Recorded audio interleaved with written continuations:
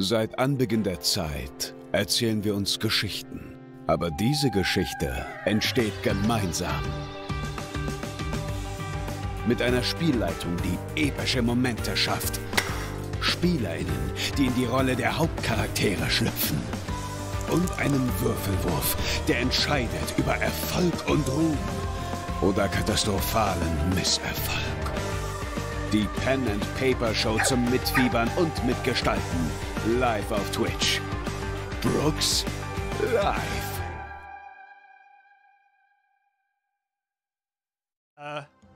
So, und bevor wir loslegen, noch ein kleiner Hinweis von unseren Sponsoren. Ihr könnt uns übrigens auf Ko-fi unterstützen. Da könnt ihr der Abenteuerliga beitreten und die Geschehnisse im Hintergrund mitlenken.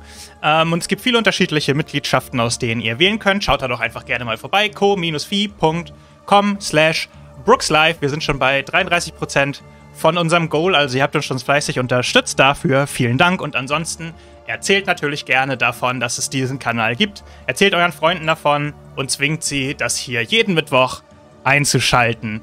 Jetzt gibt es noch mal kurz beim Nachbarn klopfen, ob die genau, habt ihr noch einen kurzen Moment Zeit, weil wir gucken jetzt noch mal die Rückblende, die zu dem Moment führt, an dem wir jetzt starten. Viel Spaß. Hallo Freunde. Krass, was letzte Woche einfach los war, ne? Also als erstes war cool beim Informatikunterricht mit Martin Blum und der war gar kein Werwolf mehr. Und dann haben wir uns natürlich den Martin geschnappt und ihn zur Rede gestellt und wenn der sich wieder verwandelt hätte, hätte ich den sowas von platt gemacht.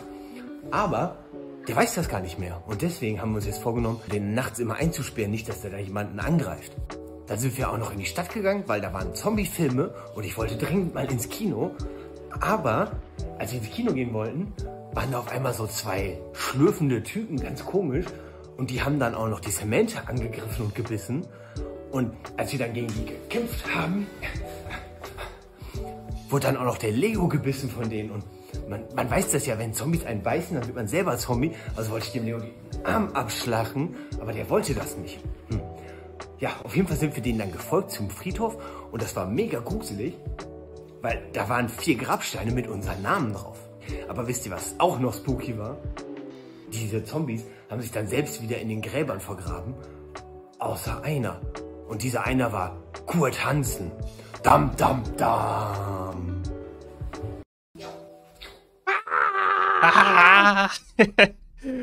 Kurt Hansen, du erwachst bei dunkelster Nacht auf dem Friedhof von, oder was heißt erwachst? Du kommst zumindest geistig wieder zu dir. Und ja, tatsächlich, du kannst wirklich vor Furcht schreien, weil das Letzte, woran du dich erinnerst, ist, dass dein verschollener Onkel Kurt in zerfallener, zerfledderter Zombie-Version plötzlich hinter dir stand und dir seine Hand auf die Schulter gelegt hat. Ich drehe mich sofort um und gucke, ob der da noch steht. Er steht da noch, aber dir fällt auf, dass du am Boden sitzt. Scheinbar, du hast dich bist scheinbar irgendwie doch gerade wieder zu dir gekommen. Und schreist wild, scheinbar, wahrscheinlich. Sehr gut. Du hast ja auch letztes Mal du hast ja letztes Mal noch eine Phobie, glaube ich, vor Untoten oder so bekommen. Also, das macht es natürlich noch ein bisschen, das macht es noch ein bisschen schlimmer. Und während du schreist, siehst du, wie dieser Zombie also dein Onkel-Zombie so auf dich zugeht. Ich versuche natürlich sofort wegzurennen. Okay, du drehst dich um, versuchst wegzurennen, würfel mal auf Athletik. Ja, selbstverständlich. Denk dran, es ist um 1 erschwert, weil du in Gegenwart eines Zombies bist. Ja. -1 sind 4. Das ist ein Erfolg. Das ist ein Erfolg. Geschickt stehst du auf und fängst an loszusprinten und du hörst hinter dir: Kurt! Kurt, bleib stehen! Ich bin's, setz mich hinter dein Onkel! Hinter so einen Grabstein und guck so. Das kann nicht wahr sein. Das kann nicht wahr sein. Ich kneif mir selbst in die Schulter, so hart ich kann. Du kneifst dir in die Schulter, aber du wachst nicht auf. Du kneifst noch 2-3 Mal stärker nach, aber es scheint Es scheint alles der Wahrheit zu entsprechen, was du da siehst. Und du warst sehr, sehr schnell. Nein. Darum kann dein Onkel gerade nicht ausmachen, so richtig, wo du bist. Und du siehst ihn so über den Friedhof wandern. Kurt! Komm zurück, Kurt! Wie sicher bin ich mir, dass das wirklich mein Onkel ist? Also, wie ähnlich sieht er der Erinnerung von meinem Onkel? Würfel mal auf Wahrnehmung, bitte. Mhm. Irgendein Skill hatte ich bei Wahrnehmungsproben. Ich krieg da, glaube ich, ein Plus. Aber ich habe sowieso schon 9. Okay. Naja, also... Ich habe ein Talent, das mir da noch ein +1 oder 2 gibt. Unter der Voraussetzung, dass dein Onkel ein Zombie wäre, würdest du sagen, würde er identisch so aussehen, wie du ihn in Erinnerung hattest. Das kann nicht wahr sein. Das kann nicht wahr sein. Das kann nicht wahr sein. Kurt, ich bin dein Onkel! Ich gucke mich um, ob ich... Nein! Ich schaue mich um, ob ich Mel, Leo und Markus irgendwo sehen kann. Die sind nicht da. Oh nein, oh nein, oh nein, oh nein, oh nein, oh nein. Sind noch andere Zombies auf dem Friedhof gerade unterwegs? Siehst du gerade nicht. Kurt, es ist alles okay, hab keine Angst. Wie weit ist Onkel Kurt von mir weg? 20 Meter? Du bist ein ganzes Stück gesprintet. Ich komme so hinter dem Grabstein hinterher und sag: Wie ist der zweite Vorname meiner Mama? Beate. Verdammt, das hast du geraten. Wie ist der dritte Vorname von meinem Papa? Beate. Nein, das kannst du nicht wissen. Kurt, sieh es ein. Ich bin es wirklich. Aber du hast ein Loch in deinem Körper und da auch noch eins. Also 2. Ja, das liegt daran, dass ich tot bin, Kurt. Aber Tote laufen nicht und reden nicht. Ich weiß. Das ist ja das Merkwürdige, Kurt. Was heißt denn hier merkwürdig? Naja, das ist doch wohl merkwürdig. Es ist in der Tat merkwürdig. Aber was machst du überhaupt hier, Kurt? Ich hab hier doch nur Ferien. Ich wollte nur ins Hacker-Internat. Okay, Kurt. Ich wurde schon genug verarscht in den letzten Tagen. Gut. Ich hab keine... Ja, Kurt, komm her, damit ich dich besser sehen kann. Nein! Ich gehe langsam rückwärts. Okay. Kurt, ich brauche... brauch... doch auch ein Auge! Ja, ich weiß, Kurt. Aber ich brauche deine Hilfe, Kurt. Das Schicksal hat uns zusammengefügt. Und jetzt... Nein. Willst du nicht wieder mit mir... Willst du nicht deinen Onkel mal Hallo sagen, Kurt? Wie kriegt man das hin, dass ein Zombie nicht super creepy wirkt? Wer sagt mir denn, dass du wirklich mein Onkel bist? Wer garantiert mir, dass du mich nicht beißt und zum Zombie machst? Kurt, erinnerst du dich noch, als ich dir meinen alten PC geschenkt habe? Erinnerst du dich an das Programm, das da drauf war? Es war Paint. Nein, verrat es doch nicht. Ich wollte es dir sagen, damit du weißt, dass... Ja, es war Paint. Aber, Kurt, verdammt, erinnerst du dich noch, was wir als erstes zusammen gemalt haben in Paint? Ja. Gut. Ein Baum. Du bist es wirklich. Jetzt musst du mir wohl glauben, Kurt. Du bist wirklich mein Onkel. Ich bin dein Onkel. Aber das heißt immer noch nicht, dass du mich nicht beißt und zum Zombie machst, wenn ich näher komme. Das stimmt, aber ich kann dich auch da beruhigen, weil wir beißen niemanden. Machen niemanden zu Zombies. Das ist alles nur Show. Ein anderer Zombie hat meinen Freund Leo gebissen. Ja, das ist ja nur Show, Kurt. Die Show. Ich verstehe das nicht. Ich bin verwirrt. Kurt. Was ist hier los? Kurt, meine Stimme wird schon langsam ganz heiser. Kannst du nicht mal herkommen? Ich kann nicht so laut sprechen. Ich habe nur noch ein Stimmband. Okay. Ich nehme so einen kleinen Stock in die Hand und gehe ganz langsam mit ganz kleinen Schritten auf ihn zu. Okay. Keine faulen Tricks. Er geht auch langsam auf dich zu. Kurt, ich hab doch gar nichts, außer meine zerfallene Kleidung an meinem Körper. Ich kann dir doch gar nichts antun. Aber... Meinst du nicht, dass es... Angst vor Zombies haben? Meinst du nicht, dass es Zufall ist, dass wir uns hier treffen? Feli schreibt, ich bin enttäuscht, dass Luke keinen Zombiehut hat. Was ist denn ein Zombiehut? Wenn sowas geben würde, hätte ich einen. Ja, schade. Ärgerlich. Was ist der einzige Sinn von Zombies, ist Gehirne zu essen? Warum isst du keine Gehirne? Kurt, das ist doch alles bloß Fiktion. Ich kann es dir auch nicht sagen, Kurt. Auf einmal erwachen wir hier wieder zum Leben. Und das, obwohl wir schon jahrelang tot sind.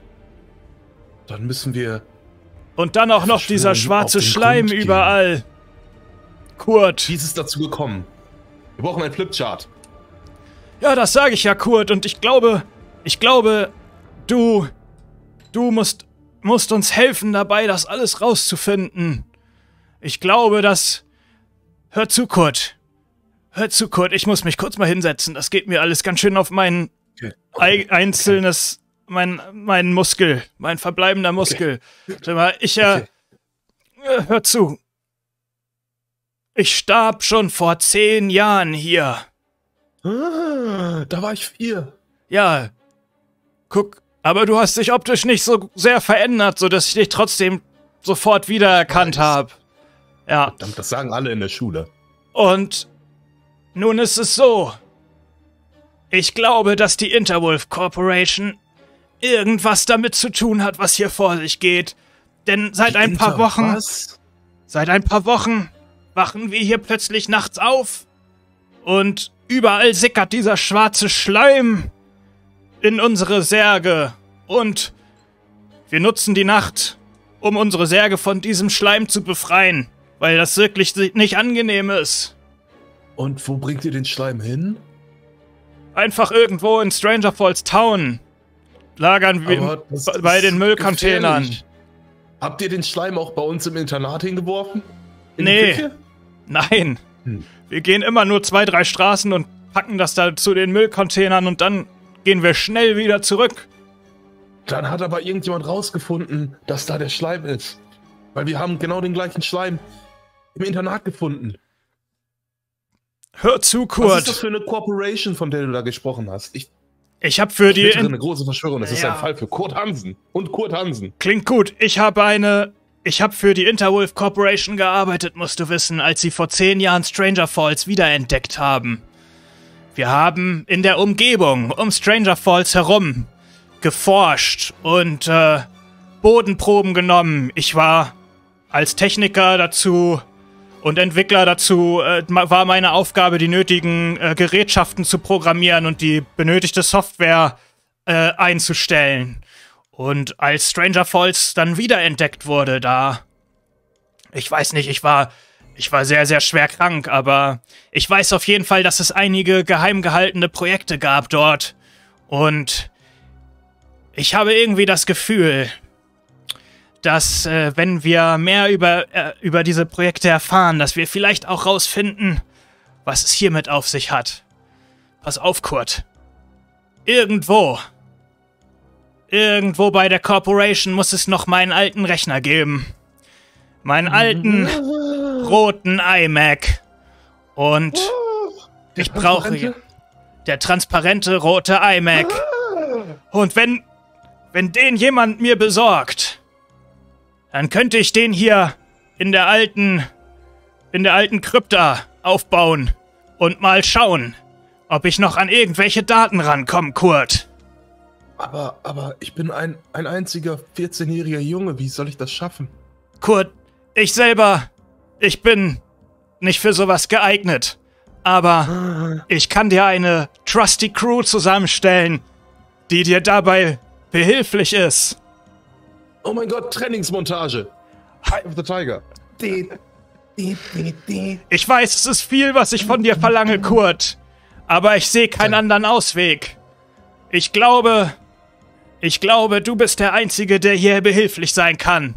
Und helfen können dir dabei nur meine 3 besten Freunde. Und er schnipst einmal laut und es kommen 3 Zombies hinter den Bäumen hervor. Plop, plop, plop. Okay, ja, 3 Zombies kommen auf dich zu. Das sind sie, du brauchst keine Angst haben, Kurt. Das sind die 3 kompetentesten Zombies, die ich auftreiben konnte. So und wahnsinnig kompetent sehen die aber gar nicht aus. Sie brauchen... Ja, nur zu dritt können sie es nicht schaffen, weil wir brauchen natürlich jemanden, der wirklich lebendig ist für die Sachen, die nur Lebendige machen können, wenn du verstehst, Kurt. Sinn. Ja. Das ergibt Sinn. Ja, Blutspenden. Ja, vielleicht können Sie sich ja mal kurz vorstellen, damit ihr euch auch kennt. Ja, also ihr könnt euch ja gegenseitig mal kurz vorstellen, vielleicht, damit ihr euch dann auch kennenlernt, ne? Hallo? Hallo? Können die reden, Onkel Kurt? Die können theoretisch reden, aber sie sind scheinbar etwas schüchtern noch zur Zeit. Das verstehe ich. Ja. Ja, okay. Sie wollen nicht. OBS-Effekt eingebaut. Okay. Howdy, ich bin der Troy. Ich bin der Truckerfahrer von Stranger Falls. Du meinst warst. Was? Wie war's? Ich kann immer noch Truck fahren. Das ist gar kein Problem. Okay. Hi, Troy. Freut mich. Wer bist du? Ich bin Kurt. Ich bin Kurt Hansen. Ja, aber der ist doch Kurt Hansen. Ja, ich bin auch Kurt Hansen. Das ist Onkel Kurt Hansen. Ich bin sein Onkel. Ich wusste schon immer, dass der Kurt ein Bescheuerter ist. Aber jetzt weiß ich auch, dass er bescheuerte Verwandte hat. Naja. Hat er uns beleidigt gerade? In uns Hansens steckt mehr drin, als man denkt. Troy, das habe ich dir doch schon mehrfach bewiesen. Ja, Kurt, ich helfe euch heute. Gar kein Problem. Okay, danke. Hallo. Ja gut, es gibt noch mehr Leute, aber die können schon selbst anfangen zu sprechen. Hallo. Sag mal, Junge, wie viele Liegestütze schaffst du denn so? Vorgestern habe ich eine halbe geschafft. Einmal runter. Wenn ich mit dir fertig bin, machst du 5. 60. 1000. Oh Gott!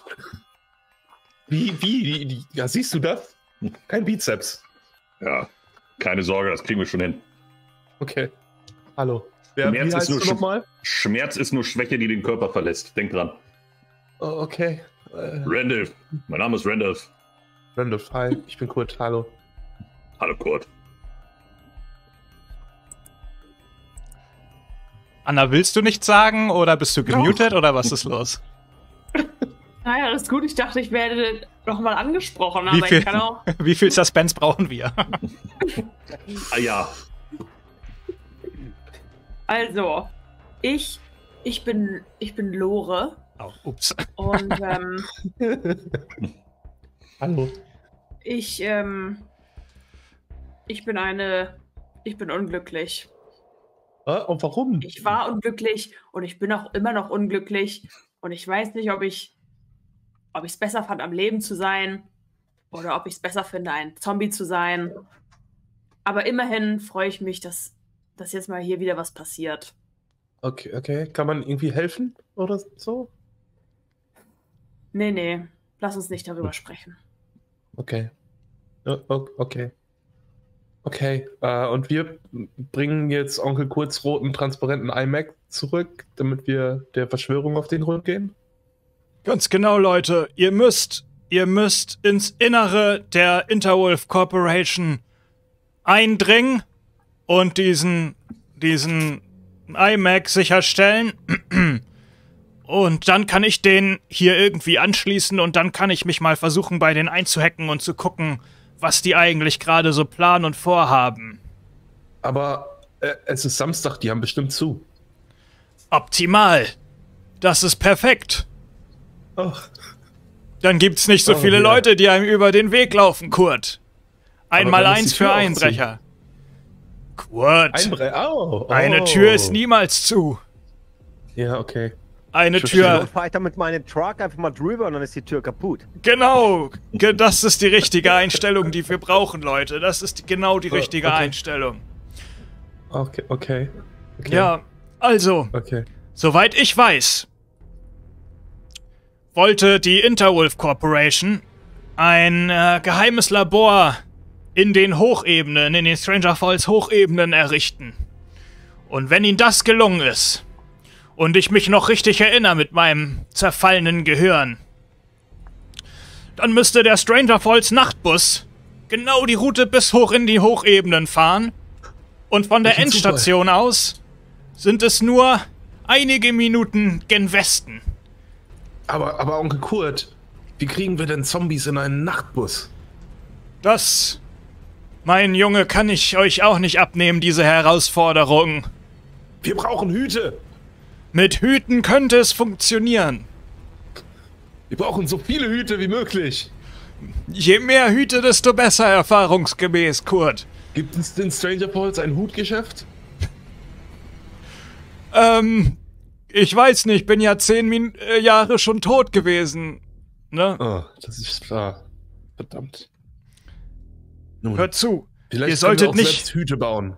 Ihr solltet keine Aufmerksamkeit auf euch ziehen, Kurt. Wenn die Öffentlichkeit rausfindet, dass die Toten wieder zum Leben erwecken, wer weiß, was dann als nächstes passiert. Das ist sicher.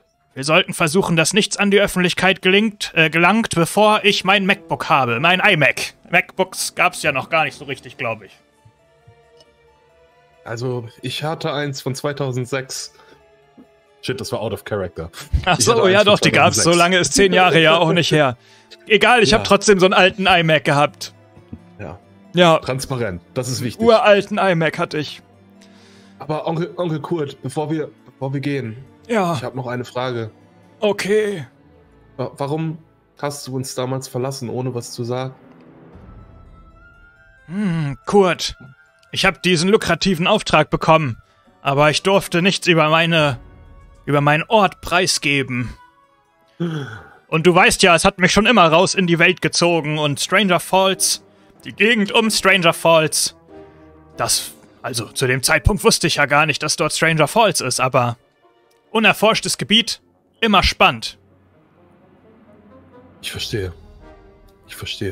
Okay, wir besorgen dir deinen iMac. Mach dir keine Sorgen. Und dann finden wir raus, was in dieser merkwürdigen Stadt eigentlich vor sich geht. Ganz genau, Kurt, das ist optimal so. Ich will nämlich, oder wir alle hier wollen eigentlich unseren wohlverdienten Schlaf wieder haben. Und wenn ich diese Verschwörung aufdecke, kann ich das in meinen Lebenslauf schreiben und zum BND schicken. Und endlich mein Praktikum bekommen. Das klingt super, Kurt. Ich kann dir auch ein Empfehlungsschreiben dann ausdrucken, wenn ich nur meinen iMac wieder habe. Du kannst Drucker zum Drucken bringen? Das kann sonst niemand. Ja, deswegen wurde ich bei der Interwolf Corporation angeheuert. Gott, ich wusste, dass du ein Genie bist, Onkel Kurt. Ja. Okay. Wo kriegen wir Hüte her, Leute? Keine Ahnung, ich bin immer nur auf diesem Friedhof hier. Ich wünsche euch viel Glück. Danke. Ach gut, bis bald. Randolph, bist du okay? Wir können jetzt erstmal viele Blätter sammeln und dann bauen wir uns daraus Hüte. Ja. Lass mal schauen, was hier auf diesem Friedhof so rumliegt an Material. Aber was ist das Problem mit meinem Hut? Der ist ein bisschen, also du siehst schon ein bisschen klein. Du siehst immer noch ein bisschen aus wie ein Zombie und wir müssen dich ein bisschen verstecken, wenn du in den Bus willst. Ja, aber sonst hol mir doch einfach einen Truck und dann fahre ich mit dem Truck, wohin du willst. Siehst du gerade irgendwo einen Truck? Ich glaube, es sind einfache Hüte zu bekommen als ein Truck. Wie, mein Truck ist weg? Das gibt's ja gar nicht. Ich hab deinen Truck nicht. Hast du den irgendwo geparkt hier? Du hast Truckosaurus Rex 2 weggenommen? Ich habe überhaupt nichts weggenommen. Ist ja unerhört. Wo hast du deinen Truck denn zuletzt gesehen? Ja, hier hinten, da an so einem Platz habe ich den geparkt. Dann lass uns doch mal gucken, ob der noch da ist. Ja, auf jeden Fall. Da gehen wir da mal hin. Komm mit. komm. Sehen wir da irgendwo einen Truck? Wo ist mein Truck? Das gibt's doch gar nicht. Ich schätze, das ist ein Nein. Ich weiß es nicht. Ich glaube nicht. Ich würfel einfach mal drauf. Kann ich einen Belly ausgeben, damit da ein Truck ist?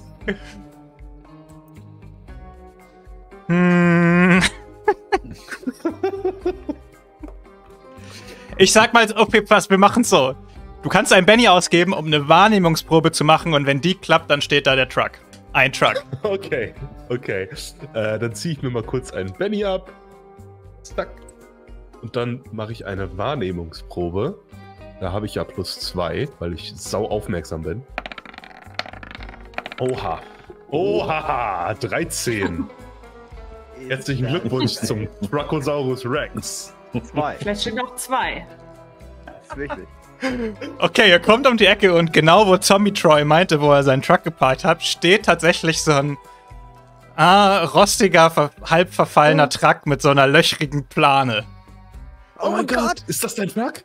Das Truckosaurus Rex 2! Mega! Los, versuch mal, ob er noch geht. Ich hoffe, du hast den Schlüssel noch. Ja, sicher habe ich die Schlüssel noch. Hier, an meinen Schlüsselbund. Und ich mache mich natürlich direkt auf zu meinem Truck, weil ich kenne den ja. Sind die Schlüssel der Gegenstand, den du dir überlegt hast? Ja, ich habe mir wirklich überlegt. Okay, gut. Dann lasse ich das Ich hätte durchgehen. nicht gedacht, dass es klappt. Ja, du öffnest die Tür und die fällt einfach so aus der verrotteten Angel einfach auf den Boden. Das ist gar kein Problem, das kann ich hier einfach wieder flexen, weil ich kann auch gut reparieren. Okay, versuch mal, ob der Motor noch angeht. Ja, ich glaube, wir brauchen Benzin. Ist da nichts mehr im Tank? Nee, ich probiere mal, aber ich glaube 10 Jahre. Würfel mal auf Fahren dann bitte, aber um 2 erschwert. Also Fahren ist eine meiner Skills übrigens. Ne? Mhm. Also ich kann nur fahren und reparieren. Nice. Perfekt. Mehr wird's nicht brauchen. Mehr wird's nicht brauchen. Wir können uns auch immer noch durch den Wald schlagen. Gute Also Alternative. ST-Fertigkeit und dann kann ich jetzt sagen Fertigkeitswürfel 8. Genau, wenn du 8 hast in Fahren. Und dann gibst du -2 danach ein. Jo.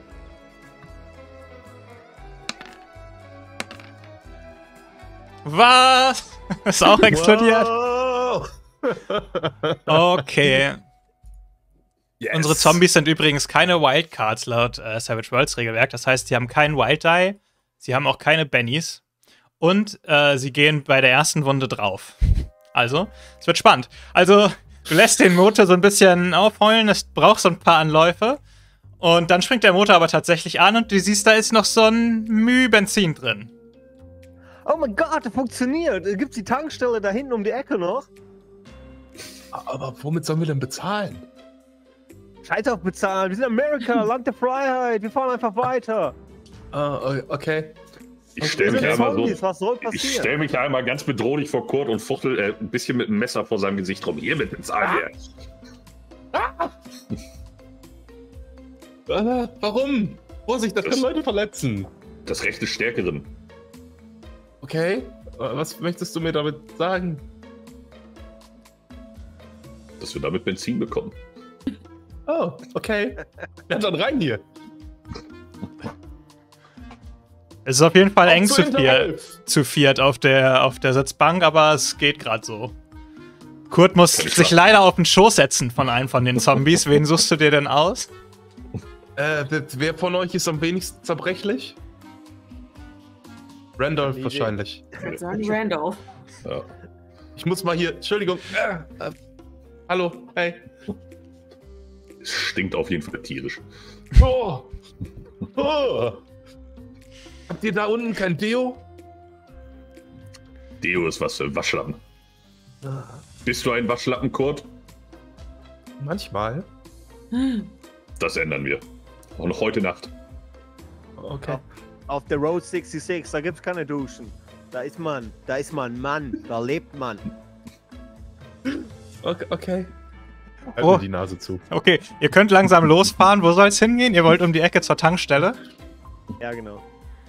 Ich schätze mal, es gibt in Stranger Falls wahrscheinlich eine Tankstelle, auch wenn sie noch nicht im Wiki steht. Aber es hat letztes Mal mit der Apotheke schon so super geklappt, die jetzt ins Wiki gewandert ist, im Nachhinein. Also, das machen wir mit der Tankstelle einfach genauso, würde ich vorschlagen. Und ihr fahrt an so eine eher klassische amerikanische Tankstelle ran mit so Selbstbedienungszapfsäulen. Okay, ihr dürft euch nicht sehen lassen. Das ist das Allerwichtigste. Ich guck mal, ob da drin Lichter an sind oder ob da jemand rumläuft, so von weitem. Ich würfel mal drauf. Ja, da brennt so ein Licht. Aber das kommt eher so von der Seite. Also es scheint an der Seite noch so ein Raum zu sein. Also nicht dieser Hauptraum, wo man zum Bezahlen reingehen würde. Okay, Troy, pass auf, wenn du mir erzählst, wie man das macht, dann gehe ich raus und tank auf und hüpfe ich schnell wieder rein und wir fahren los. Ja, klingt super. Wie geht denn das? Ja, musst du hier einfach Karte und dann... Karte? Also du merkst, ich habe eigentlich keine Ahnung. Karte? Wie? Was? Was für eine Karte? Troy, ich habe keine Karte. Wie bezahlst du denn hier? Ich dachte, wir wollten nicht bezahlen. Sagt dem Jungen doch, wie man tankt. Aber, also das ist so eine erst bezahlt Tanke, ne? Lukas, habe ich dich richtig verstanden? Ja. Okay, vielleicht kann ich das Kartenterminal irgendwie umgehen. Du bist doch ein Hacker. Es ist wahrscheinlich schwierig, aber ich werde es mal ausprobieren. Ich hoffe, wir sind so geparkt, dass der Truck zwischen Zapfsäule und Dings ist, sodass ich hinterm Truck zur Zapfsäule gehen kann. Wie? Also die Zapfsäule zwischen dem Gebäude und dem Truck? Also Zapfsäule hier, da ist der Truck, da ist das Gebäude und ich möchte hier so zu der Zapfsäule gehen, sodass ich halt vom Truck verdeckt bin.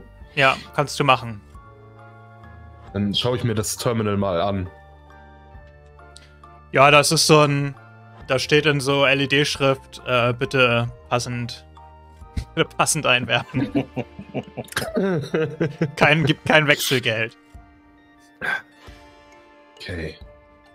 Was habe ich denn so dabei? Daneben ist noch so ein Post-it. Gibt wirklich kein Wechselgeld. Und noch ein Post-it. Ehrlich jetzt. Genau. Okay, dann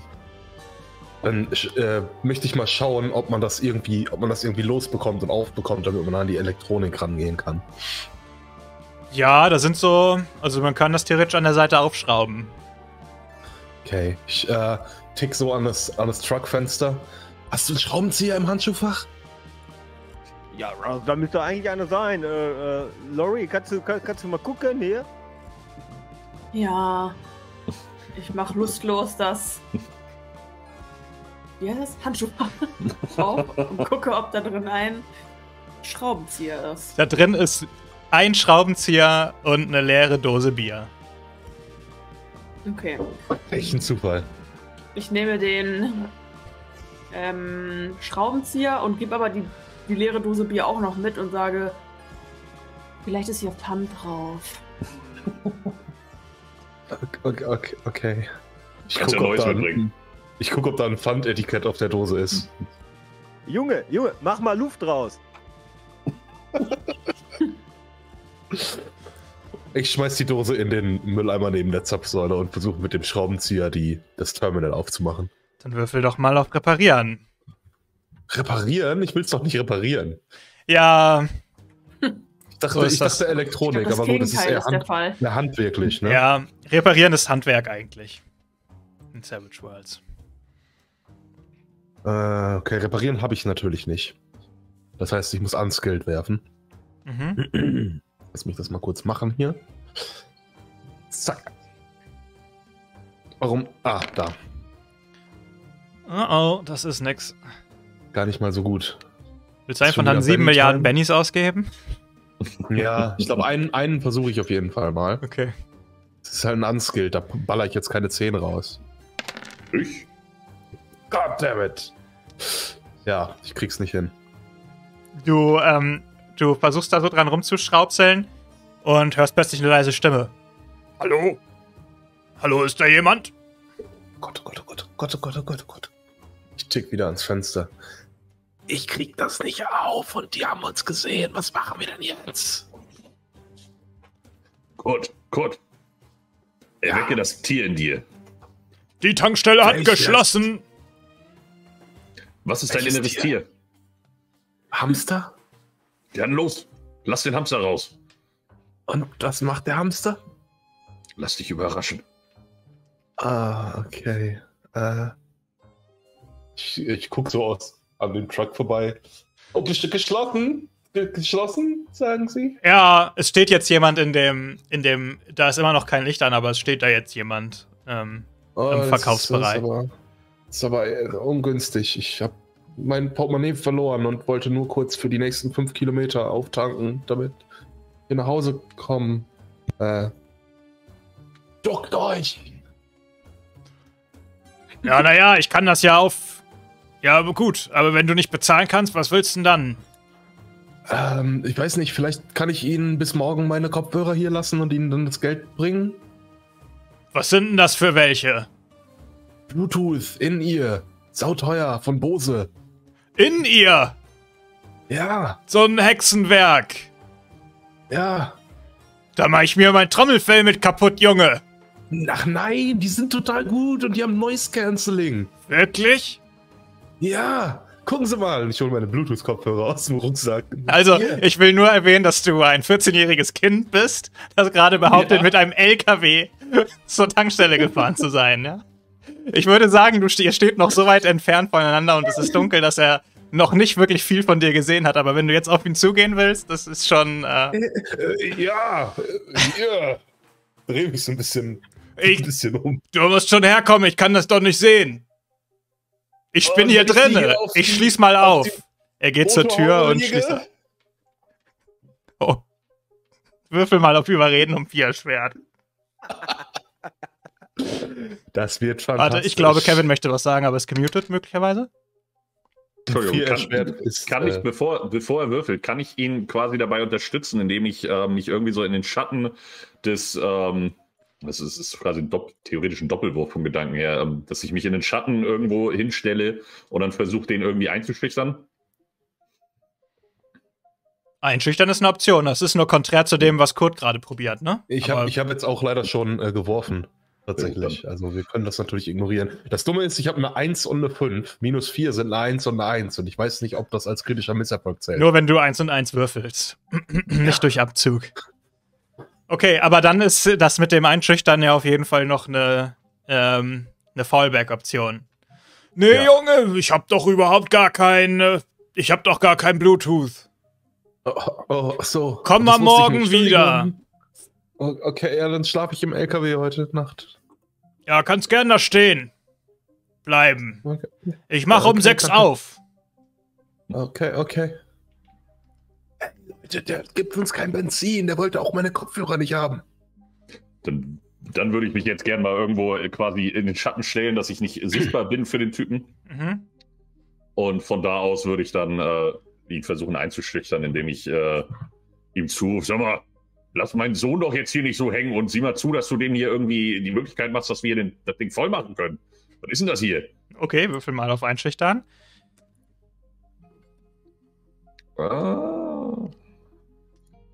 So, das Einschüchtern habe ich. Was habe ich denn da? Oder überreden. Ich habe im falschen Tagebuch die Bennys weggemacht. Entschuldigung. Einschüchtern habe ich eine 8. Jawohl. Eine 4. Okay. Ja, ich weiß, ihr seid mit mehreren da. Ja. Nimm die Kopfhörer jetzt. Ja, ich kann die Kopfhörer ja nehmen, aber das ändert ja nichts. Also, ja, was soll ich denn? Für wie viel wollt ihr denn tanken? Das ist nur Pfand. Für wie viel wollt ihr denn tanken? Für einen Kopfhörer. 30 Mark. 30 Mark. Das sind ja 60 Euro oder 120 Dollar oder 240. Ja gut, okay. Ich lasse euch da ein bisschen was. Aber erstmal will ich die Kopfhörer haben. Okay, hier. Ich geh rüber jetzt und gebe ihm die Kopfhörer. Okay. Ich komme morgen vorbei und bezahle das Geld. Junge, ich weiß nicht, warum jemand in deinem Alter so spät noch wach ist. Ich wäre auch gerne im Bett, aber wir sind halt nur mal fast liegen geblieben. Und jetzt lässt dein Vater deine Kopfhörer dich verschenken hier oder abgeben? Werter Herr, wir haben doch sonst nichts. Wir sind arm. Wenn's hier ein Jugendamt gäbe, dann würde ich's jetzt informieren. Gott sei Dank gibt es das nicht. Gut. Schade. Na gut, die Kopfhörer, da ist zwar ein bisschen Ohrenschmalz dran, aber die sehen schon vernünftig aus. Das sind gute, ja. Ich komm aber morgen wieder. Bitte nicht verkaufen. Okay. Gut, aber dann tankt jetzt mal schnell. Ich schalte euch das frei. Okay, danke. Ja. Ich gehe wieder zur Zapfsäule und tank den Truck auf. Ja, du kannst für 30 Mark tanken. Der ist halb voll.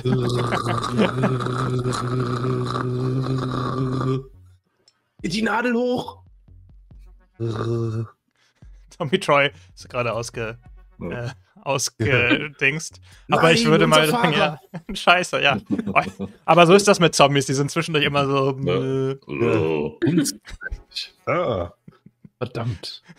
Da ist er ja wieder. So, halb voll getankt. Ich hänge die Dings wieder ein und kletter wieder auf Randolphs Schoß. Okay, zur Interwolf Company. Endlich ist der Truckosaurus Rex wieder auf der Straße. Go, go, go. Nicht so laut. Oh Gott, ihr hupt zweimal. In den umliegenden Häusern gehen die Lichter an und ihr fahrt los. Der Truckosaurus kann nur laut. Okay, dann zur Interwolf Company. Kurt, dein Hamster muss wilder werden. Das ist ein gezähmter Hamster. Das muss ein Wildhamster werden. Wilde Hamster? Okay. Das muss ein Raubtier werden. Ja, geht in eine Richtung. Okay, dann los. Okay, aber wo wollt ihr hinfahren? Interwolf,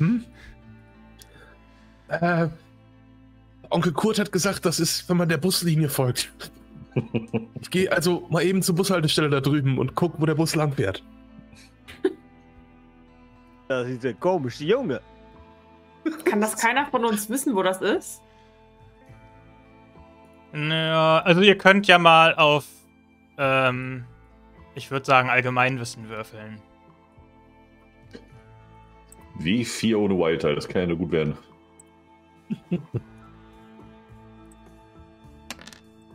Eine 2?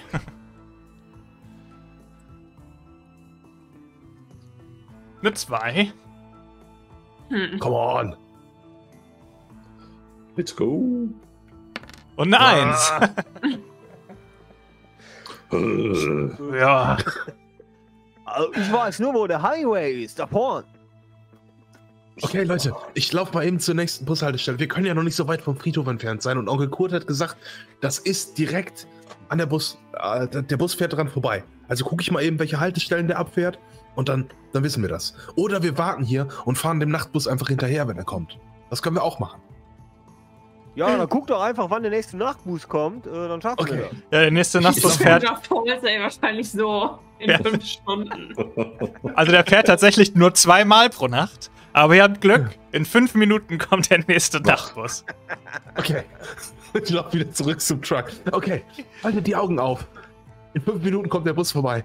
Und dem folgen wir dann einfach, bis wir die Interwolf Company sehen. Map. Hey Leute, ihr blockiert die Bushaltestelle. Ich muss da einmal ran. Map. Troy, Leute, einmal freimachen den Weg. Danke. Und du siehst so einen kleinen gelben Bus da ranfahren. 10 Sekunden da stehen. Und dann weiterfahren. Jetzt, Troy. Nein. Los, fahren, rennen. Truck Around the Red 2 ist wieder zurück. Unauffällig folgen. Oh Gott. Es fühlt sich gut an, zurück auf der Straße zu sein. Das ist die merkwürdigste Nacht meines Lebens und ich habe vor 2 Tagen einen Werwolf gesehen. Ihr fahrt so 5 Minuten, dann fährt der Bus an die nächste Haltestelle ran, bleibt es stehen. Ich drücke ein bisschen zu ruckartig auf die Bremse. Aber das kam jetzt überraschend mit Pause. Und es geht weiter. Oh Gott. Okay. Ihr folgt dem Bus so. Na, ist schon. 20, also. Ja, dann haltet alle die Augen offen, ja, bis wir die Interwolf sehen. Okay? Troy, du konzentrierst dich auf die Straße. 20, 25 Minuten Fahrzeit etwa. Ihr verlasst auch irgendwann Stranger Falls Town. Ihr fahrt hoch ins Gebirge.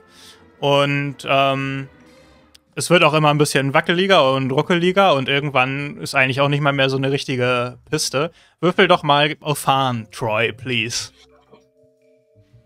Habe ich auch eine 8, gar kein Problem. Do it!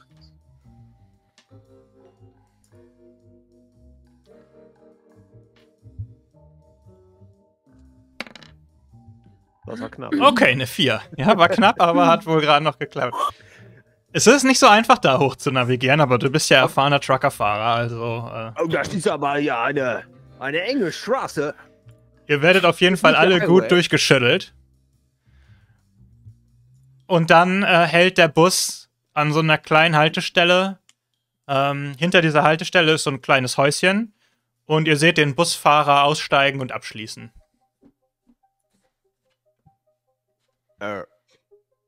Wo geht der hin? Und er geht in das Haus. Pfeifen. Ich glaube. Sind wir an der Interwolf vorbeigefahren? Ist das vielleicht die Interwolf? Sieht jemand ein Schild oder so? Hamster, geh mal raus und guck. Meinst du mich? Klar. Okay. Und diesmal den Hamster noch eine Stufe höher schalten. Ja, das wird. Okay. Ich steige aus dem Truck und gehe vorsichtig in Richtung des Hauses und gucke, ob ich irgendwo ein Schild finde oder ein Namensschild oder ein Briefkasten oder irgendwie sowas. Ja, warte kurz.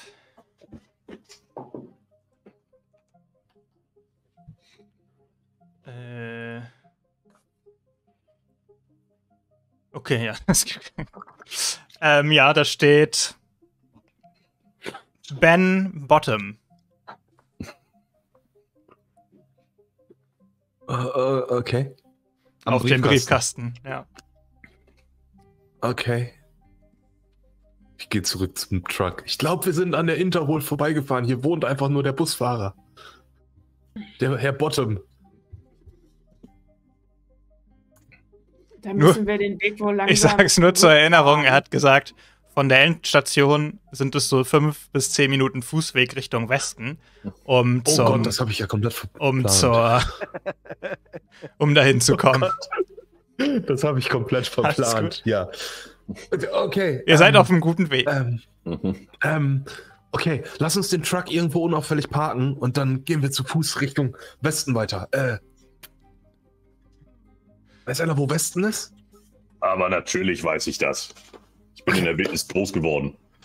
Hervorragend. Troy, da hinten ist so eine Nische, da ist der Park, da ist der Truck relativ unauffällig. Ja, da werde ich den Truck aus Rex abstellen, kein Problem. Nein! Troy, du kannst nachts nicht hupen. Und ich bin schon weggefahren.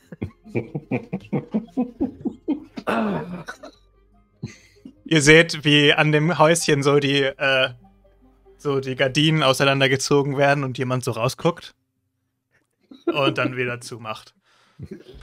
Na, da habe ich mich wohl verhört. Das muss aufhören, Troy. Du kannst nachts nicht hupen. Ihr dürft nicht auffallen. Das ist wichtig. Ich zück noch mal mein Messer. Ich glaube, er hat zu viel gesehen. Nein, er hat überhaupt nichts gesehen. Lass uns jetzt Richtung Westen gehen. Leute. Ah, okay. Troy hat sein... Wir sind ein bisschen drüber. Kannst du die nicht ein bisschen zusammenhalten? Nein. Aber warum? Ich habe genug von Männern.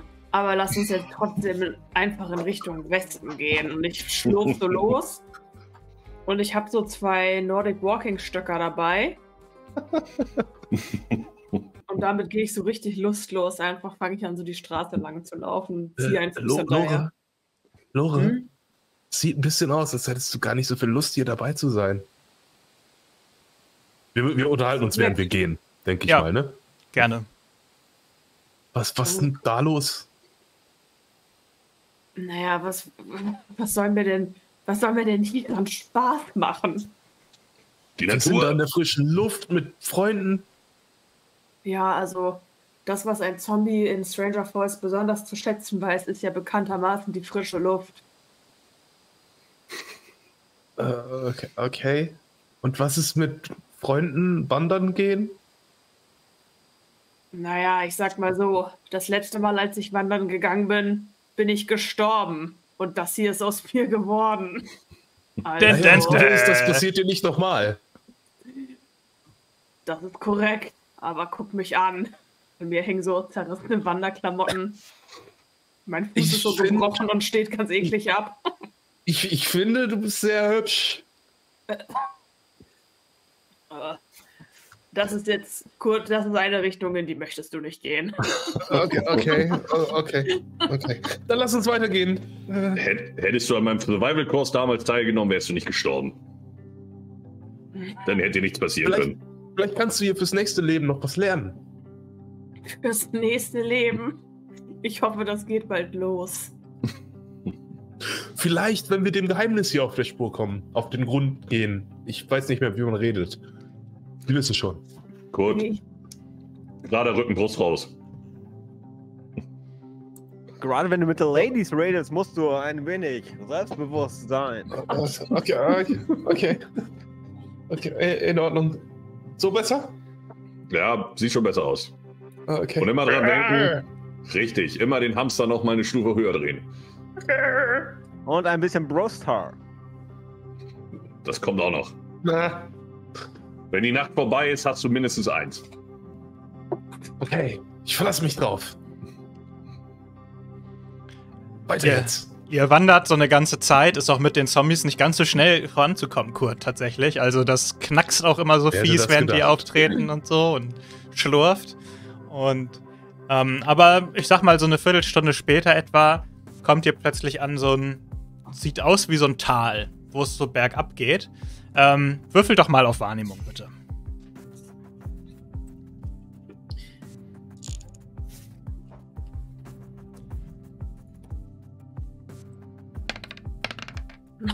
Sechs. 2. Ich habe gerade Technikprobleme, aber ich habe auch sofort. Sophie Troy ist schmollend eingefroren. 2 Technikprobleme. Aber man hört mich noch, oder? Ja, wir hören dich noch. Ja, gut. Irgendjemand hat am Kabel gezogen. 5. Irgendjemand. Möchte meine Frau nicht beschuldigen. Aha. Eine 3.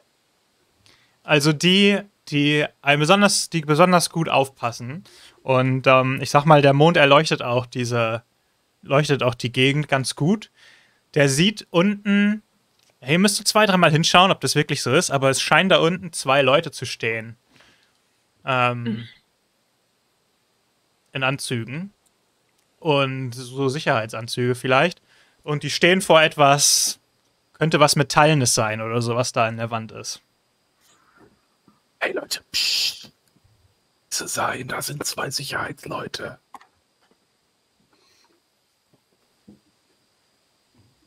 Wie kommen wir denn an denen vorbei? Wir schalten sie aus. Wir schleichen. Das habe ich bei der Fremdenlegion gelernt. Und dann, wir können doch nicht einfach Leute umbringen. Oh, glaub mir, wir können. Also ich könnte Tyrannosaurus Rex holen und dann könnte ich die Nicht so Plattform. laut! Vielleicht gibt es auch einen anderen Eingang. Ist da einfach irgendwie so ein Metalltor in den Berg eingelassen? Oder wie kann ich mir das vorstellen? Genau, ansonsten siehst du nichts weiter, was wie ein Gebäude oder was in der Art aussieht. Ansonsten ist dieses gesamte kleine Tal quasi naturbelassen. So, wir sind, glaube ich, wieder online. Ich hoffe, ihr könnt uns weiterhin sehen und hören. Ich weiß nicht, was das war. Mein Rechner hat irgendwie einen kleinen Grafikkartenausfall oder sowas in der Art scheinbar gehabt. Schluck auf. Kleinen Schluck auf. Ja, warum auch nicht? Ist ja auch nur halb so wild während des Streams. Hoffen wir mal, dass das nicht einfach auch so bleibt. Wo waren wir denn? Kann jemand noch mal kurz zusammenfassen, wo wir gerade waren? Nerd. Brachiosaurus Rex und seine Abenteuer. Also wir haben jetzt gerade zwei Gestalten, zwei Anzugmänner haben wir vor dem Eingang gesehen und wollten sie vielleicht so oder so. Oder danke so. fürs Abo. Juhu. Okay, Leute, warum sind wir schon wieder offline? Nee, mein Dienst ist nur gerade schwarz geworden. Ach so, ignoriere das kurz einfach. Ja, okay, ich ignoriere das immer. Ignoriere das kurz. Okay, wie wär's, wenn wir uns ranschleichen und die belauschen? Und vielleicht gehen die irgendwann auf Patrouille und dann locken wir den anderen raus. Kurt, du machst die Pläne. Du bist unser Anführer heute. Okay. Du bist der Mann mit Gehirn. Aber Troy, leise reden, okay? Gehirn. Leise reden. What? Nein, das ist meins. Okay, da vorne können wir in den Busch rein und dann können wir die belauschen. Von mir. Gut, dann brauche ich von euch allen bitte einen Wurf auf Heimlichkeit. Yay. Das kann nur gut. Das kann nur gut. Das kann nur gut gehen. Mit 2. Ups. Wieso habt ihr da einen Sechserwürfel? Was? Lass mich raten, alle Zombies schaffen es nicht. Im normalen Bogen sind 2-mal Heimlichkeit drin gewesen, deswegen. Ach so, der Sechserwürfel zählt. Okay. Ist hier schon. Wir haben übrigens ein komisches, merkwürdiges Fenster im Stream. Jetzt Ja, ist weg. was ist denn da denn los? Das ist Roll 20. Alles gut hier heute. Oh. Schön, dass mein Wurf groß gemacht wurde. Ja. Ich hab's geschafft. Es hat sich einfach alles gekillt hier. OBS ist komplett einfach abgeraucht, darum jetzt müsste auch OBS wieder schön aussehen. Stream sieht aber noch okay aus. Sehr gut. Okay. Sorry, wie viele haben es geschafft? Niemand? Niemand? Ich glaube, niemand außer ich. Ich habe eine 4 gewürfelt. Okay. Dann haben Troy und ich es geschafft. Also Randolph und es ist Lore. unfassbar wichtig, dass wir nicht entdeckt werden. Das ist das Allerwichtigste, das wir jemals getan haben. Ich läufe auf jeden Fall über meinen gebrochenen Fuß, trippe über eine Baumwurzel und klatsch einfach der Länge nach richtig schön auf den Boden. Sehr gut. Also, ja, Lore und Randolph schaffen es nicht, so richtig das leise zu tun. Und die beiden Leute unten werden auf euch aufmerksam. Ihr seid natürlich in der Dunkelheit, darum können sie euch nicht sofort ausmachen, aber ihr hört, Moment mal, da war doch was. Hast du das auch gehört? Ich nehme meine Waffe und schieße auf der anderen Seite gegen einen Baum oder so. Hey, deine Nerf-Gun. Ja. Ich möchte den Man hört literally das Klicken von deiner Nerf-Gun lauter, als den Gummipfeil auf der anderen Seite irgendwo ankommt. Aber gut, wir sind ja hier in Stranger Falls, also warum nicht probieren? Aber ich erschwere dir das Schießen einmal bitte um 2. Selbstverständlich. Das wird das Benny-Grab, glaube ich. That's my boy with the gun. Awesome. Oh. Wow, Explosion. 6. Es ist ja mindestens eine 8. Ah ne, mit -2, ja. 6. Oh. Ja, stimmt. Da hinten. Du schaffst es mit deinem Schuss, wie so eine kleine Kieslawine auszulösen, tatsächlich. Ja. Und es rollen auf der anderen Seite so ein paar Steine runter. Ich bin abgelenkt gewesen, weil die falsche Tagebuchseite auch noch angezeigt wird. Und die so. Ja, ich hab's auch gehört. Es kommt von da drüben. Lass uns da mal hingehen. Mann, ich hätte nicht gedacht, dass uns das jetzt noch passiert. Eigentlich ist unsere Geschichte doch schon ewig vorbei, Mensch.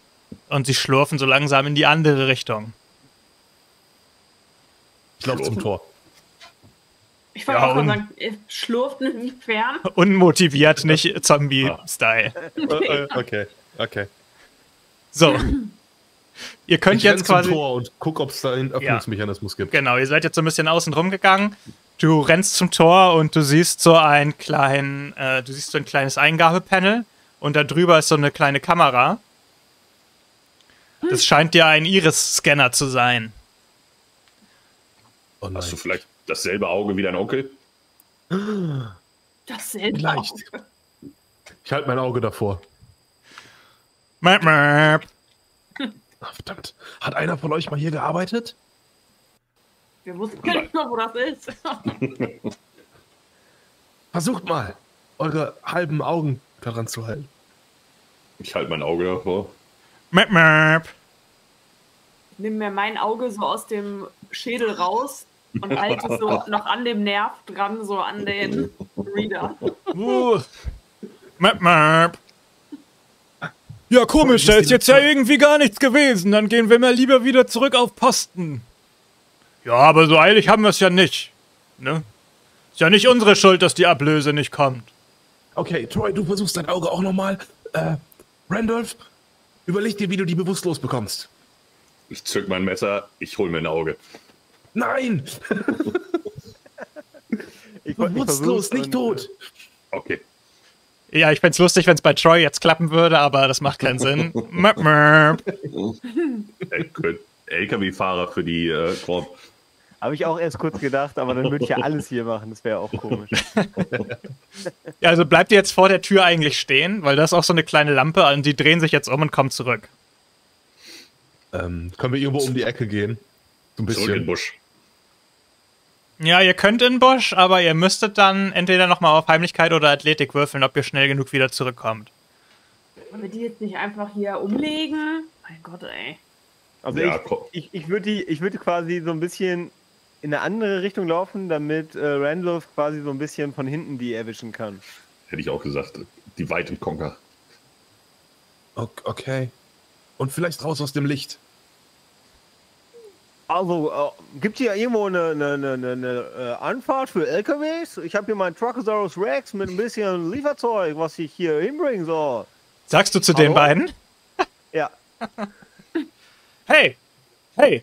Sofort weg da von dem Tor, sofort weg von dem Tor. Und du hörst, beide ziehen Pistolen. Howdy! Sofort weg von dem Tor!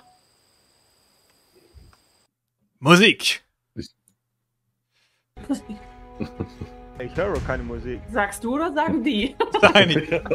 Klick, klick! Musik ab! Ein Dance Battle um den Eintritt. Hey! Sofort weg da! Sofort weg da von dem Iris-Scanner! Ihr seid ja wohl verrückt! Howdy, Was ist denn hier? guys. Die haben doch nur einen Howdy, gesehen. Ganz ruhig. Ganz ruhig. Wieso? Ich dachte, habt ihr die anderen versucht, sich noch vorher zu verstecken? Nö, Wir wollten. Ich hätte jetzt auch ehrlich gedacht, dass er sich ein bisschen woanders hinbegibt und die dann anspricht. Naja, das hat er aber nicht gesagt. Also ihr steht eigentlich alle vor diesem Iris-Scanner. Ja, aber hier Randolph war doch schon ein Stück weg, oder? Also so hatte ich es verstanden. Ja gut, also bei Randolph habe ich verstanden, dass er sich außen rum schleichen will, ja. Genau. Und ich will dann von hinten einmal schön mit dem Messergriff einmal auf den Schädel. Okay, dann mache Randolph, ich brauche nochmal einen Heimlichkeitswurf von dir. Easy, kein Problem. Let's go. Ganze 4, easy. Siehst du, 3. Das ist auch... Kann ich Bennys für die Zombies einsetzen? Ist schon fies so ohne Benny, ne? Ja. Ohne Benny und ohne Walter ist das schon... Funktioniert das ganz anders. Ja. Aber die sind ja auch abgelenkt, ne? Also eigentlich plus 20 oder sowas. Ja, naja, ja, nee, ja, von mir aus klappt das eine Runde, dass sie dich nicht sehen. So. Haut sofort ab hier, haut sofort ab. Aber Alle ich hab zusammen. den ganzen Truck voll mit Zeugs, was hier abgeladen werden soll. Das wird sonst schlecht. Es wird keine Lieferung erwartet. Ihr solltet euch jetzt wirklich, sie kommen immer dichter, ihr solltet euch jetzt wirklich langsam zurückziehen hier. Aber Sie müssen mit Ihrem Chef mal reden, weil ich hab hier, sehen Sie, gucken Sie hier, ich habe Zettel, da steht drauf, ich soll hier vorbeikommen. Nix. Niemand kommt hier vorbei. So ein Quatsch. Kannst du noch mal ganz kurz sagen, wie wir gerade stehen? Also wir stehen wie vor einem Berg. In dem Felsen ist ein Tor. Wir stehen jetzt quasi direkt vor der Tür. Und die stehen... Die sind ein paar Meter von euch entfernt, aber gehen halt langsam auf euch zu. Okay. Also ich bin halt sehr geskillt in Athletik, weil ich ja eine Kletter-Wanderfrau war. Auch war. Deswegen überlege ich, ob ich jetzt so einen geilen Parcours-Move mache und quasi einmal so gegen diesen Fels springe, weißt du, und den dann so richtig schön in die Fresse springen. Mit dem Nordic Walking Stick. Das kannst du. Genau. Das kannst du gerne tun. Und währenddessen hau ich dem anderen von hinten auf den Kopf. Okay, dann erstmal die liebe Lore einmal würfeln lassen. Dann würde ich auf Athletik würfeln. Ja, von mir aus. So wie du es beschrieben hast, ist Athletik schon okay. Ja, das habe ich natürlich nicht ohne Grund gemacht. Top. Und jetzt kommt der Einserwurf. Oh. Luke, du hast meine Frage gerade nicht beantwortet. Kann ich für die Zombies Bunnies einsetzen, damit die rerollen? Also ich würde heute ausnahmsweise sagen, ja. Okay, dann mach nochmal, Anna. Kann ja nicht sein, dass ich einen 10er-Würfel habe und schon die 18. des Abends irgendwie würfle, ey. Okay, bist halt ihr habt, ein Zombie, ne? Ihr habt noch ein Table, also ihr habt doch quasi einen Benny, der für alle ist. Ach nee, der ist schon gelöscht, der ist schon ausgegeben worden. Aber da ist doch die 8. Eine 8. Jawohl. Ja, sehr gut. Fump. Okay. Direkt ins Genick gesprungen, ey. Ich noch okay, so vorher ganz gelangweilt. Lasst mich das mal machen. Man hört den gebrochenen Fuß noch so knacken. Man hört, wie so der Knochen gegen den Felsen schlägt. Ich stelle mir das so ein bisschen so wie bei Eon Flux oder wie der Film hieß, wo so richtig schön dynamisch gegen die Wand, bam, bam, und ja, finde ich gut. Genau, und du kickst dem gegen den Kopf, oder was? Ja. Und der geht zu Boden, ihr fallt quasi beide zu Boden und er schießt vor Schreck einmal in die Luft. An dir vorbei, an euch vorbei. Und der andere ist auch so... bitte Juli oder was? Wow! Und will auch schießen, aber in dem Moment ist Randolph gerne mit einer Aktion dran.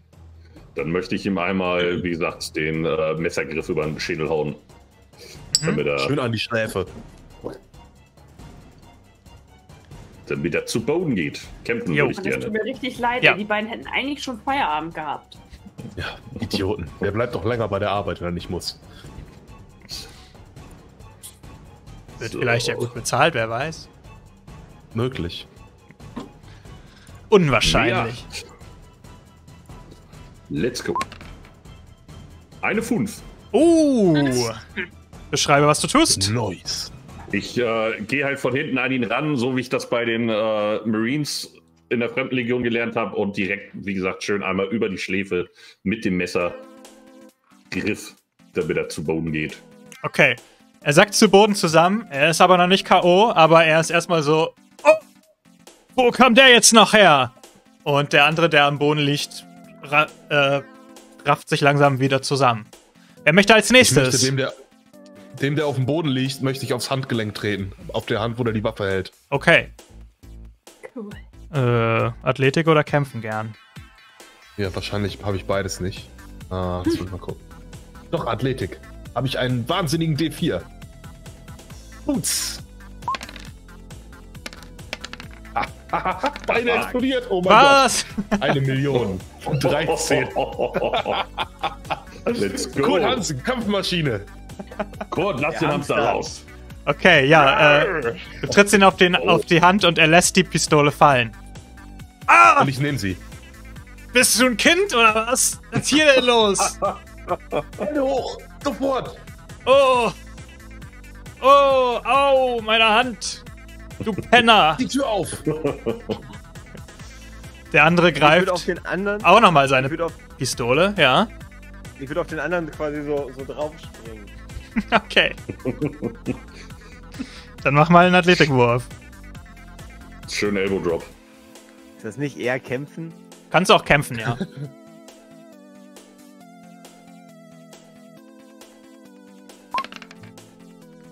Ups. Ich habe eine 1 gewürfelt.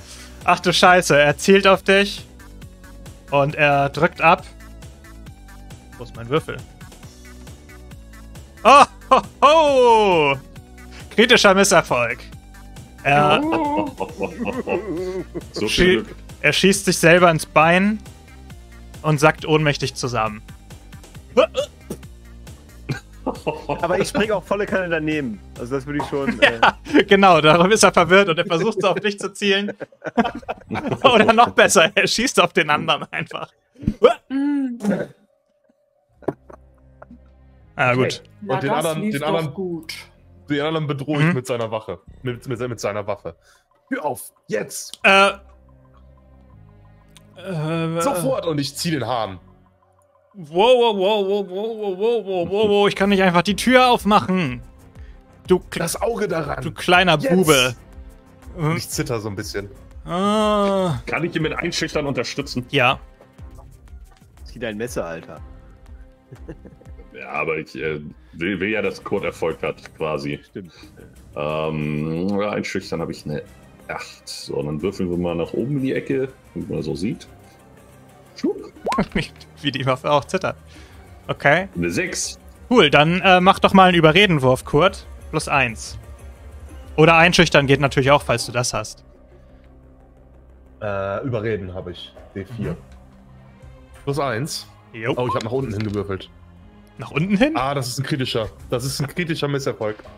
Oh, Nee, +1. +1 ist das dann immer noch ein kritischer Misserfolg. Wenn du 2 Einsen gewürfelt hast, ist das ein kritischer Misserfolg, egal was draufkommt oder abkommt. Verdammt Axt.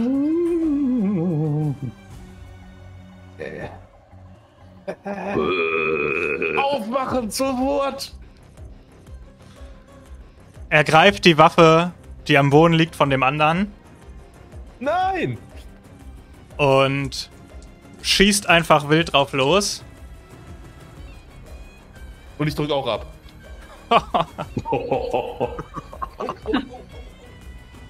Das ist eine 2. Ich fürchte, Kurt, du hast eine höhere Robustheit als 2, oder? Lass mich mal gucken, was ich habe an Robustheit. 4. Ja, Moment mal, ich habe ja auch Bennys.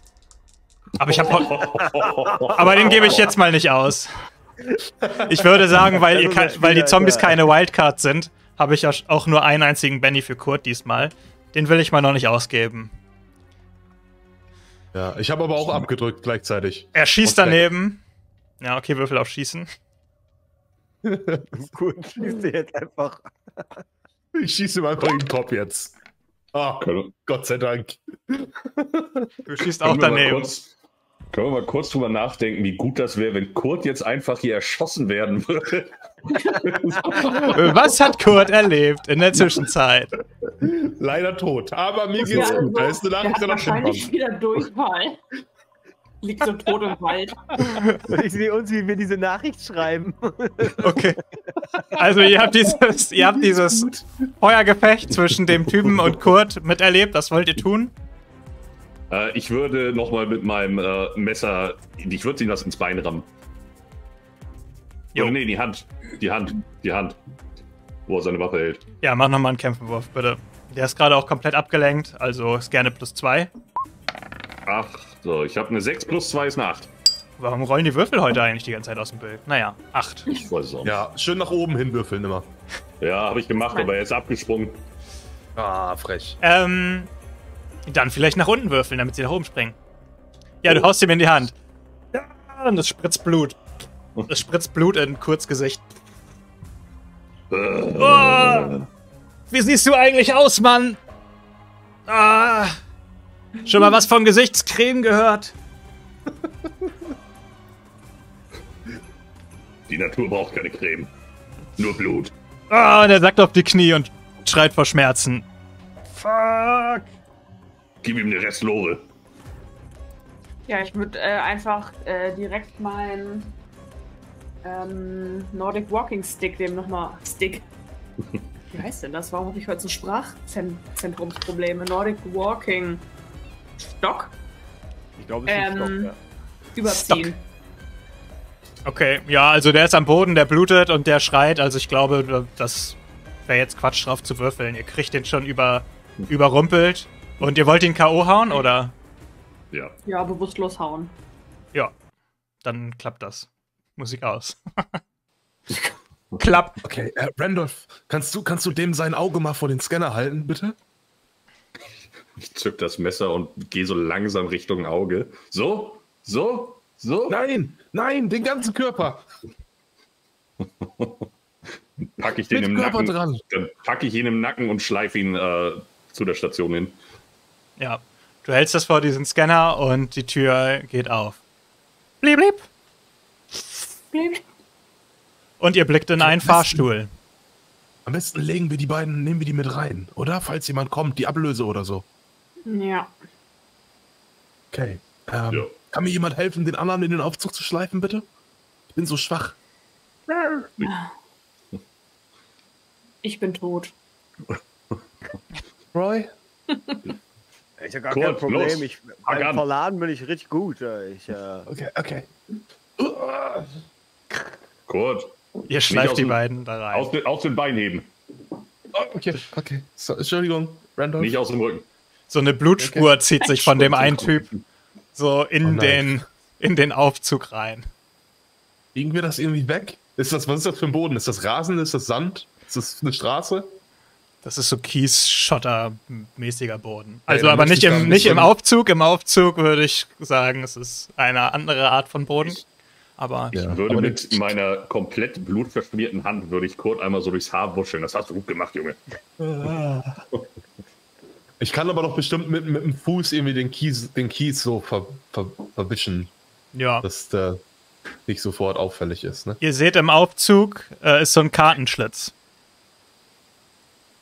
Und daneben ist so ein kleines LED-Feld. Schau mal, ob der Typ eine Karte dabei hat.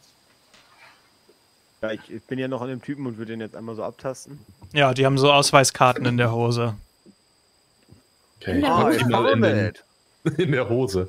Hallo. In der Unterhose. Ich nehme die Karte aus der Unterhose. Ja. Und pack die in den Kartenschlitz. Ja, in roter Schrift leuchtet auf.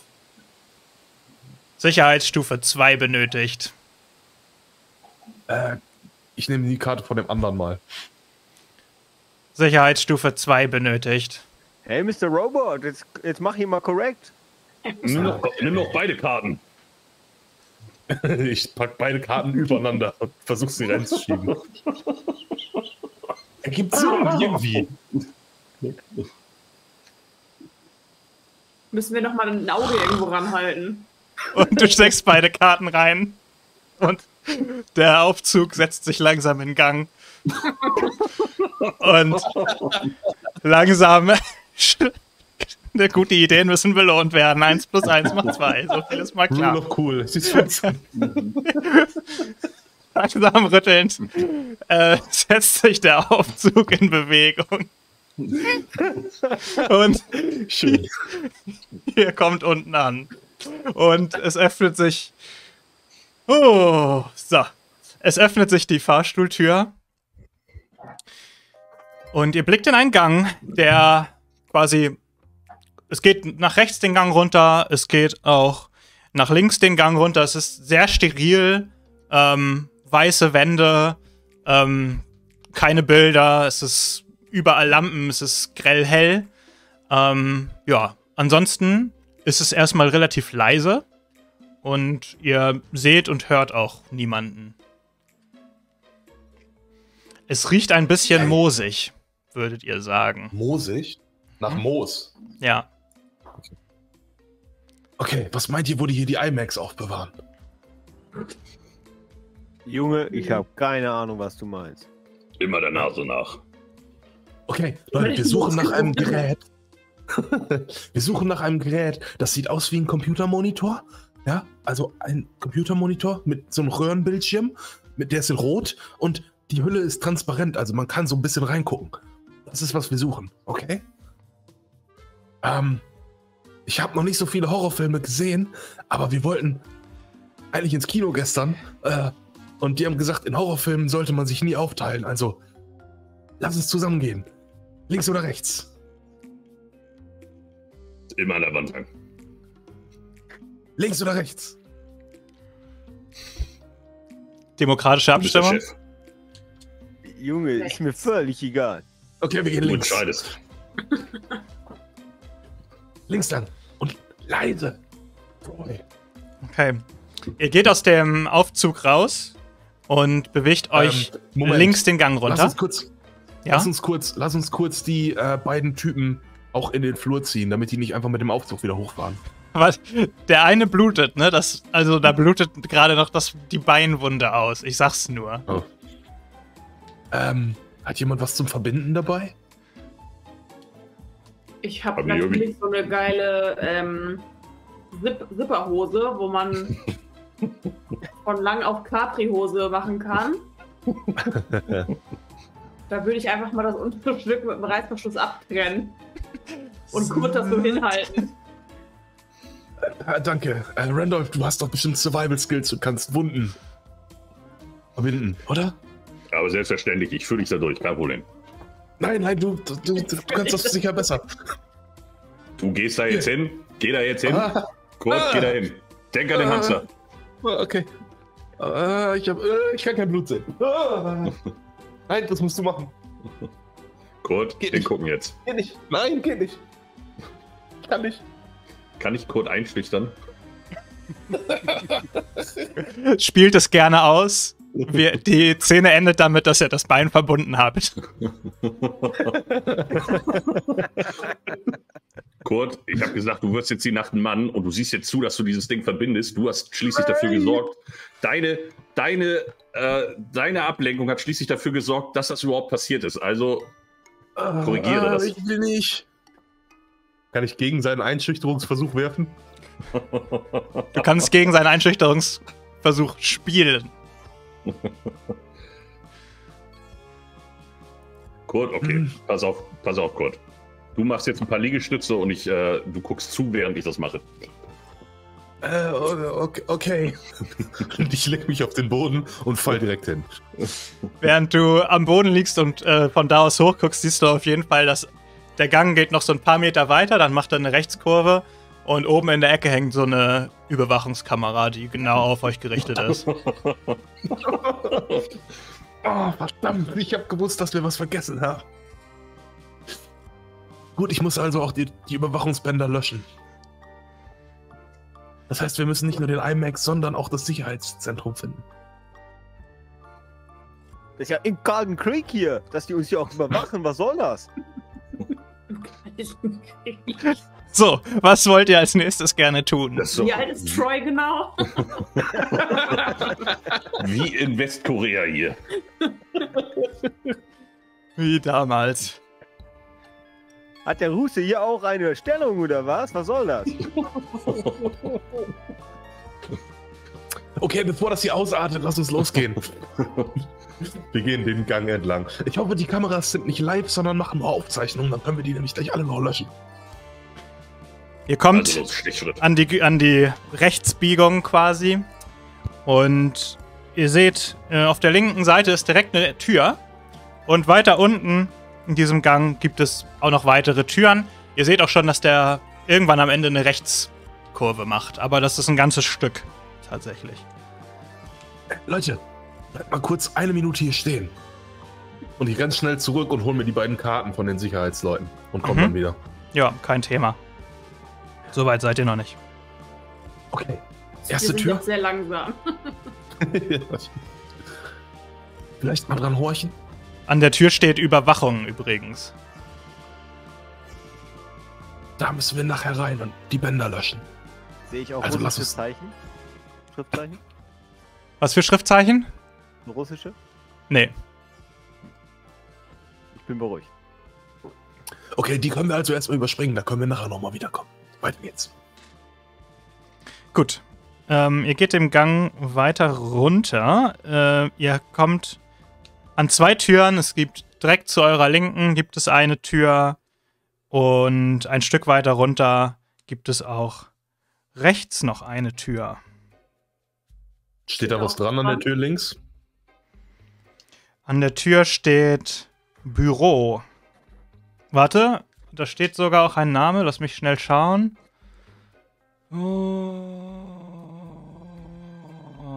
Dr. Schiller. Dr. Schiller. Und steht an der anderen Tür was dran? Do not enter. Wir wissen ganz genau, wo die Verschwörung hier ist. Und ich horche an der Do not enter Tür. Es ist ruhig dahinter, tatsächlich. Drücke die Klinke. Die Do not enter? Ja. Okay, dann muss ich wieder hochscrollen. Die Tür ist tatsächlich auf. Du kannst sie aufmachen. Aber es ist dunkel da drin. Es ist, du kannst nicht wirklich was sehen. Okay, Leute, kommt mal her. Hat jemand von euch eine Taschenlampe? Wir sind Zombies. Verdammt. Okay, ich hole meine Nintendo Switch aus meinem Rucksack und ich stelle auf den hellen Hintergrund ein und halte die so vor mich. Würfel mal auf Wahrnehmung.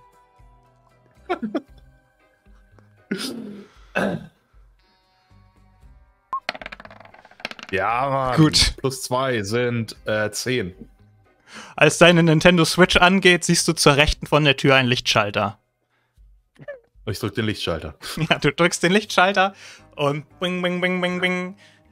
Ihr steht in einem großen Raum mit Fliesenboden und in der Mitte ist so eine riesengroße Gerätschaft. Ihr könnt gar nicht so richtig ausmachen, was das ist. Es sieht so ein bisschen aus wie eine Art Gefängnisgitter oder so, aber irgendwie auch in Hightech. Also da laufen irgendwie so Kabel dran und unten ist so eine riesige Einfassung, wo quasi mehrere Metallgriffe, Klauen so in diesen Käfig greifen.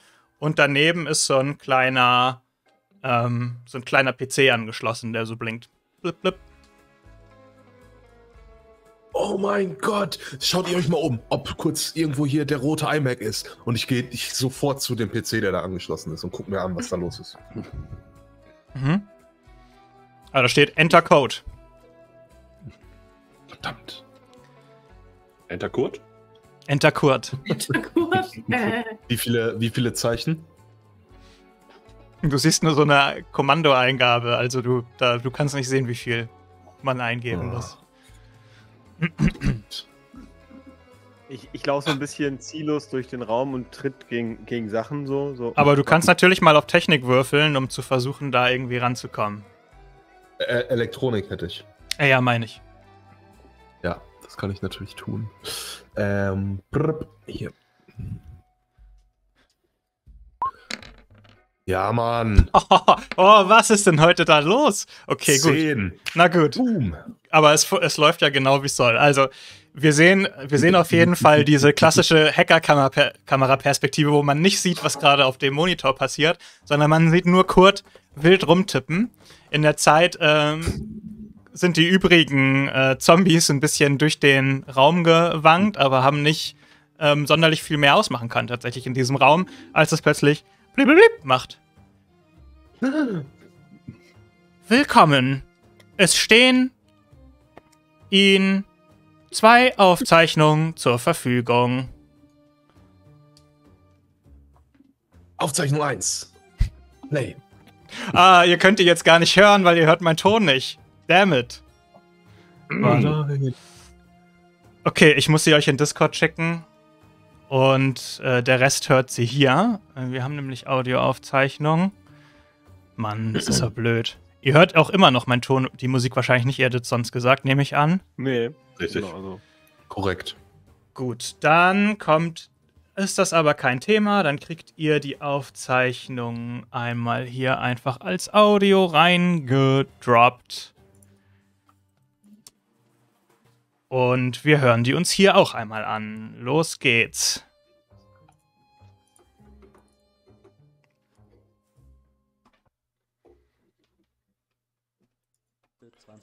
Ich mache mal von vorne, weil es war sehr leise. Es ist uns gelungen, die Entität einzufangen.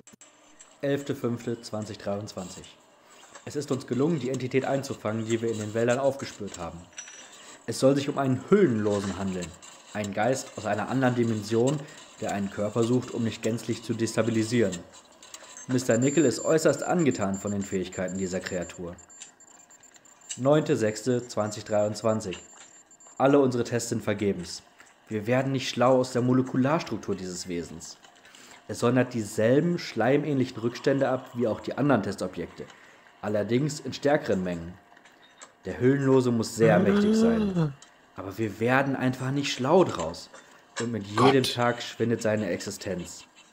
Unsere Aufzeichnungen zeigen, dass er leidet. 9.06.2023? Ist das in der Zukunft? Gute Frage. Nicht für euch, ihr seid ja im Sommerinternat 2023. Im Sommer. Ja, okay. Holy shit, das heißt, dass da noch Leute sind. Meint ihr, das hier ist ein Käfig für den Hüllenlosen? Die haben versucht, den einzufangen? Hüllenlos, was soll das sein? Junge, du redest ihn. Der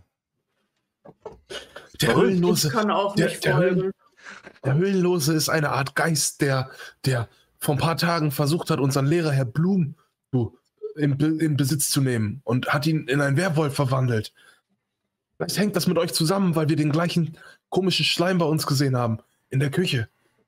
Vielleicht macht diese Interwolf GmbH Experimente an Toten und so. Moment, wir müssen weiter untersuchen. Aufnahme 2, abspielen.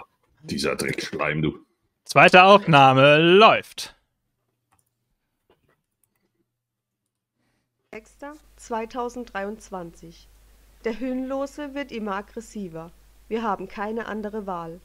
Ohne einen neuen Wirt wird der Hüllenlose sterben. 26.06.2023. Ein fataler Fehlschlag. Heute um 18 Uhr ist der Hüllenlose entkommen. Unser Plan, ihm einen Tierkörper als Wirt anzubieten, verlief nicht wie geplant. Offenbar sind diese nicht mental stark genug, um den Geist zu binden. Wir werden alles versuchen, ihn wieder einzufangen. Er ist hungrig und verzweifelt. Es ist nicht auszudenken, was passiert, wenn er auf nichtsahnende Stadtbewohner trifft. Ich habe gesehen, was dann passiert. Bei uns im Internat im Keller. Hätten Sie mal Hamster genommen. Was für ein Ansatz, vor allem, dass der einfach um 18 Uhr abhaut, wo alle gerade Feierabend machen wollen und der so... Unverschämtheit. Bestimmt beim Schichtwechsel. Okay. Mir ist aufgefallen, ich hätte auch 4 Aufzeichnungen draus machen können, aber gut. So ist es nun. Ja. Okay, ich stream die Aufzeichnungen schnell auf meine Nintendo Switch.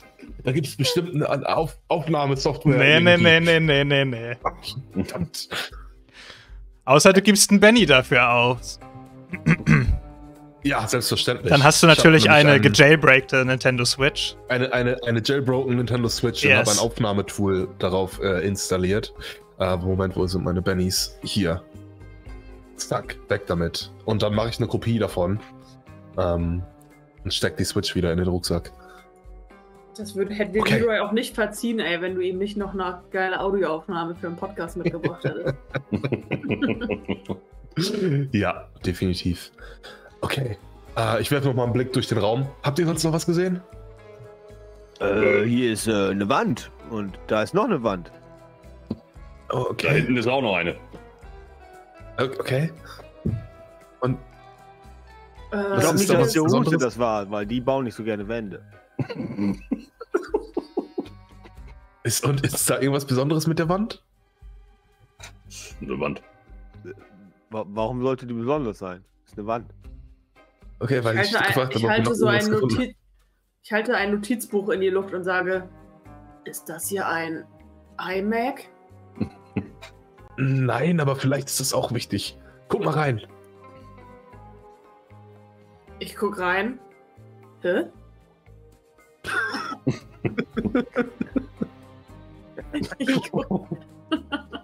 Ich dachte gerade, was zum Geier habe ich jetzt falsch gemacht, ohne was zu berühren. Ich dachte, was ist da auf dem Sofa? Ja. Aber ja, nee, Das haben jetzt natürlich unsere Podcast-Hörer verpasst. Vielleicht sollten die ab und zu mal in unsere Streams reinschauen. Ha! Shameless Plug. Ciao, Feli, schön, dass du da warst. Ich habe den Faden verloren. Schau mal in das Notizbuch rein. Achso, ich mache das Notizbuch auf. Und also habe ich den Skill zu lesen. Was für ein Notizbuch? Sorry, ich war auch gedanklich irgendwie ganz woanders. Wir lassen uns von unserem eigenen Hund einfach komplett ablenken. jeden Tag aufs Neue.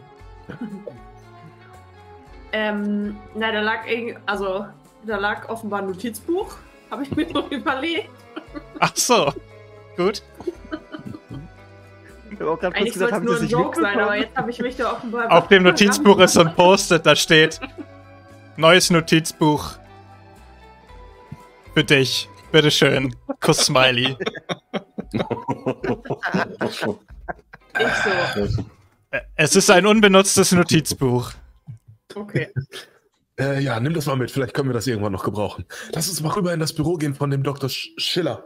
Ich würde gerne Fotos. Also, es hat nicht zufällig jemand eine Kamera von euch, oder? Nein. Was stellst du mal für Fragen? Schade.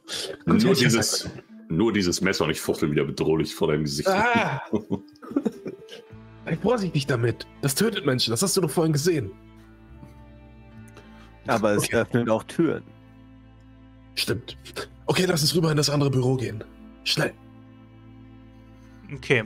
Ja. Ihr öffnet die Tür, ihr kommt in ein Büro. Auch hier alles relativ steril, aber es gibt so einen Schreibtisch, auf dem liegt so Kram rum. Es gibt auch so ein paar Schränke, auf denen stehen insbesondere scheinbar viele Auszeichnungen, die dieser Dr. Schiller wohl scheinbar schon bekommen hat. Und es gibt ein paar Fotos von ihm.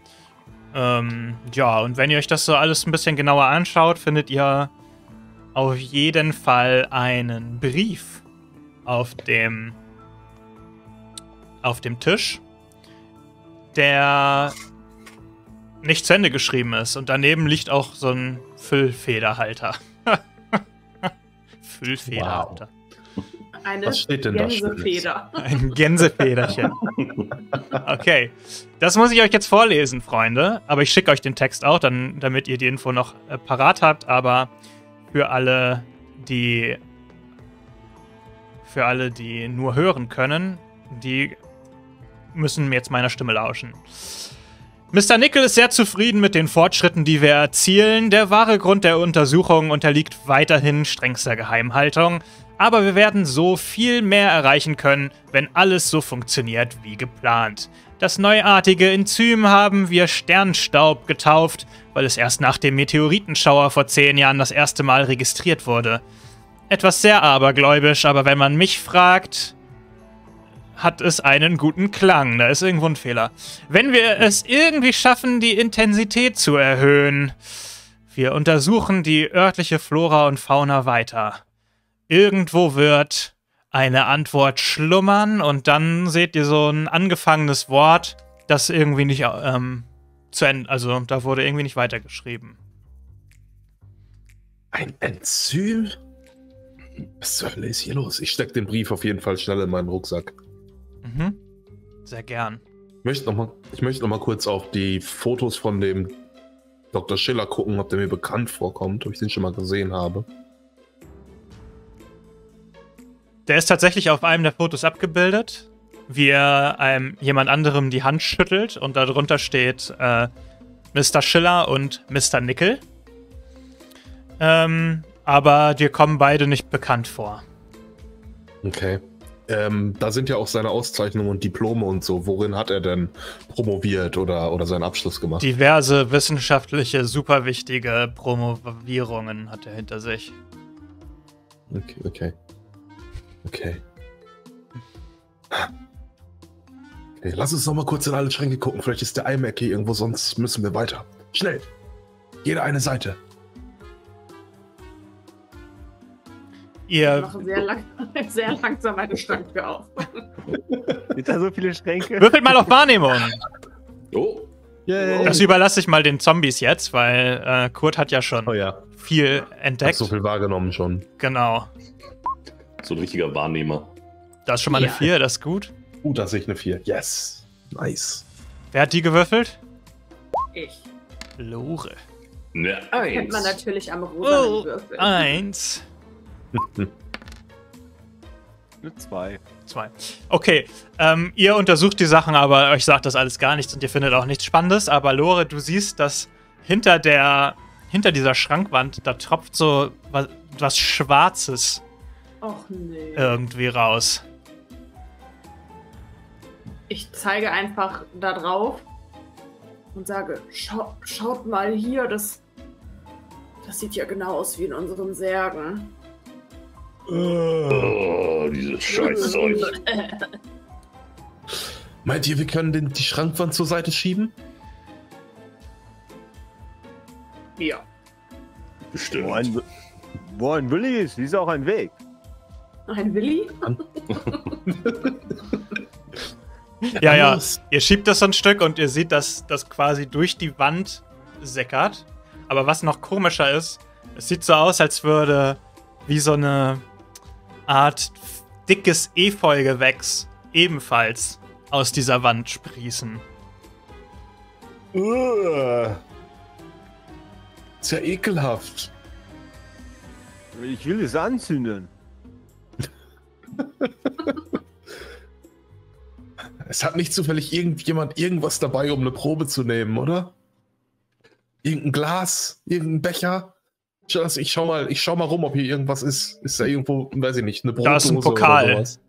Bester Wissenschaftler 2020. Ja, okay. Dann nehme ich den Pokal, mach mir den Deckel so ab und kratze sowas in den Dings rein, ohne das zu berühren. Mhm. Und dann suche ich nach Tesafilm oder Gaffertape oder irgendwie sowas. Ja, gibt's auch. In der Schublade, ja. Okay. Gut, du hast es jetzt da reingemacht und schön abgedichtet mit Tesafilm. Ja, und dann packe ich den Pokal in meinen Rucksack. Mhm. Ja. Ekelhaft. Sieht jemand von euch, wo das herkommt? Aus der Wand. Kommt es direkt aus der Wand rausgewachsen, oder? Es scheint also durch die Wand durchzusapschen, ja. Aber daneben an war kein weiterer Raum mehr, oder? Da ist eine Rechtskurve gewesen, ihr seid den Gang noch nicht weitergegangen. Finde ich irgendwas, womit ich da reinschlagen könnte? Also irgendwie so ein Feuerlöscher oder so, wo man quasi dann so mal reinprügeln kann? Ich kann dir meinen Nordic Walking Stock geben. Ja, kannst du. Du kannst da mal gegenprügeln. Gegen dieses Efeugewächs, oder was? Ja. Also von mir aus gibt es da einen Feuerlöscher, finde ich jetzt nicht unrealistisch. Aber du kannst auch den Stock nehmen. Was dir lieber ist. Feuerlöscher. Okay. Ja, dann würfeln wir auf Stärke. Wand kaputt und wir sehen, was dahinter ist. Soll ich hier was würfeln? Oder? Stärke bitte. Oh Gott, oh Gott. Was soll schief gehen? Ja, also. So eine 6.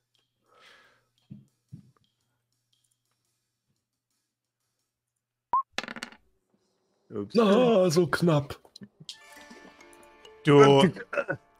Du schlägst auf dieses Efeu-Zeug und merkst plötzlich, wie der Feuerlöscher an der Wand festhält. Siehst es an, du siehst, wie etwas Grünes diesen Feuerlöscher umrankt und der Feuerlöscher wird auf dich zurückgeschmissen. Sekunde mal. Was ist deine Robustheit? Robustheit 7. 7. Ich habe eine 9 gewürfelt. Das ist nach meiner Rechnung dann ein... Du bist angeschlagen. Also du bist handlungsunfähig. Du wirst mit dem Feuerlöscher zusammen zurückgeschlagen, landest auf dem Boden, Feuerlöscher auf dir drauf. Dir schmerzt alles. Du wusstest gar nicht, dass du als Zombie so viel Schmerzen spüren kannst. Kann Troy sich denn noch bewegen und laufen? Nicht mehr ohne Hilfe. Oh. Egal. Lass ihn zurück. Oh nein. Was machen wir denn jetzt? Ich glaube, unpraktischer als ein Zombie ist nur ein handlungsunfähiger Zombie. Und ihr seht dieses Gewächs sich so bewegen, tatsächlich. Es hängt so ein Stück aus der Wand raus, bewegt sich und versucht so nach euch zu greifen. Schnell, lass uns hier raus. Vielleicht gehen wir mal um die Ecke und gucken, was da in dem anderen Raum ist, wo das herkommt. Oder? Lass mich zurück, Freunde! Haut ab! Ich würde Troy zumindest aus dem Raum ziehen wollen. Ja, kannst du machen. Und dann draußen quasi an die Wand lehnen. Gib mir eine Waffe und ich halte dir auf und dann könnt ihr fliehen. Möchtest du nicht noch einmal Truckosaurus Rex sehen? Das wäre schön. Okay, also wenn ihr da um die Kurve geht, dann seht ihr eine große Doppeltür mit Sicherheitsglas. Wir holen auf dem Rückweg wieder ab. Irgendjemand muss uns doch nach Hause fahren. Ich werde euch fahren, wohin ihr wollt. Und ihr lasst ihn dort an der Wand liegen und geht 3 Schritte weiter zu dieser Tür. Und ihr seht durch Sicherheitsglas schon relativ viele Gerätschaften in dem Raum, aber auch recht viel Grün. Also da scheinen irgendwie Pflanzen zu sein oder Sachen in der Art. Drück mal die Klinke. Ja, du kannst die Tür aufmachen. Okay. Geht ihr mal vor. Geh voran. Ja. Ich warte an der Tür. Oh Gott. Schaut mal, ob der iMac irgendwo ist. Ich halte mich im Hintergrund, weil ich ja direkt um die Ecke liege, immer so.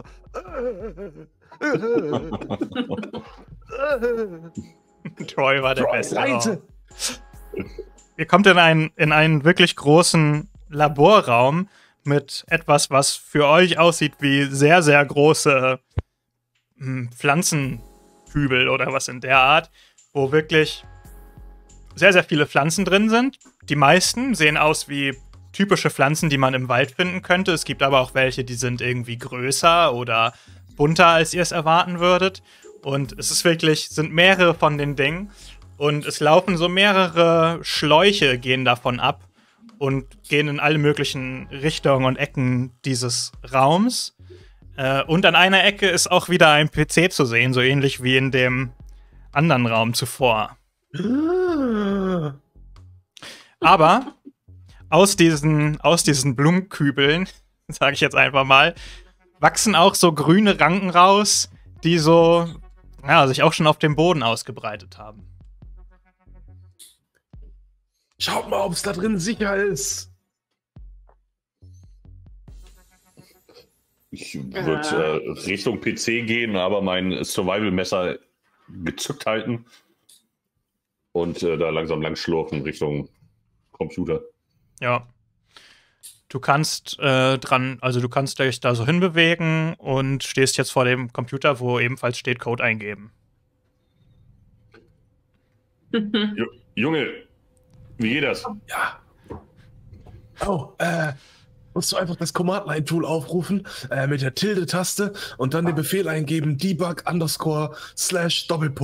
Ausrufezeichen, Ausrufezeichen, strangerfalls.com Ich klopfe einfach planlos auf diesem Computer rum. Also du kannst einen Unskilled-Wurf machen. Gerne um 1 erleichtert durch Kurzanleitung. Ist das 4 minus 1 dann? Ja.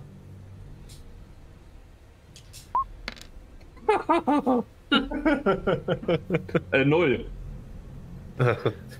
Okay, ich versuch's gleich selber mal. Geht doch mal gucken, ob da der iMac irgendwo ist und ob irgendwas gefährlich ist. Als du da einfach drauf rumtippst, leuchtet plötzlich auf diesem Display, leuchten plötzlich 2 Farben auf. Rot und Gelb.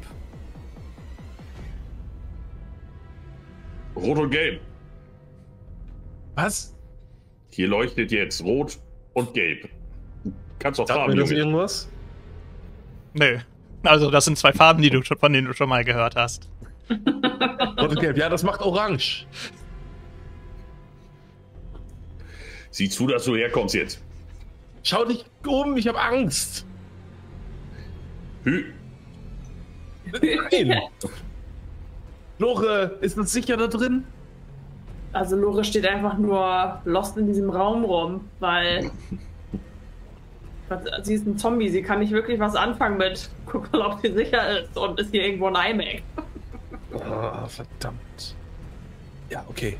Ihr steht zumindest noch. Ich gehe ganz langsam und vorsichtig, fast schon auf Zehenspitzen in diesen Raum rein und gucke mich die ganze Zeit so um. Ja.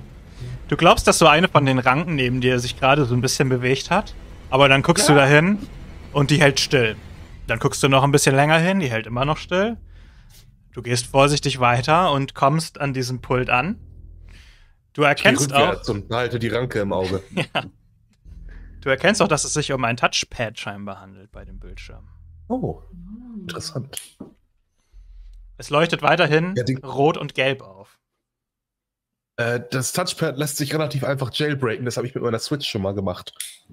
Ich fange an drauf rumzutappen und möchte in das Interface eindringen. Wo tappst du hin? Oh Gott, rot und orange. Ein roter Kasten und ein gelber Kasten werden nebeneinander angezeigt. Es ist selbstverständlich der gelbe, weil rot bedeutet Gefahr. Du drückst den gelben Button und beide Buttons oder beide Kästchen verschwinden und es erscheint jetzt ein grüner Button vor dir. Blip! Aha. Da seht ihr, war doch ganz einfach und ich drücke den grünen Button sehr selbstbewusst. Du drückst den grünen Button und er verschwindet. Und es erscheinen plötzlich 3 Kästchen. Rot, blau, orange.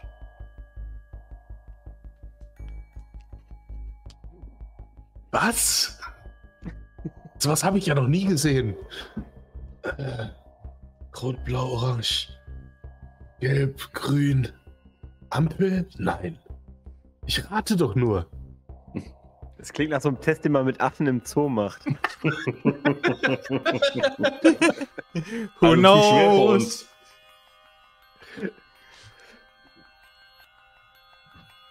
Gut, sieh zu. Ruhe. Ja.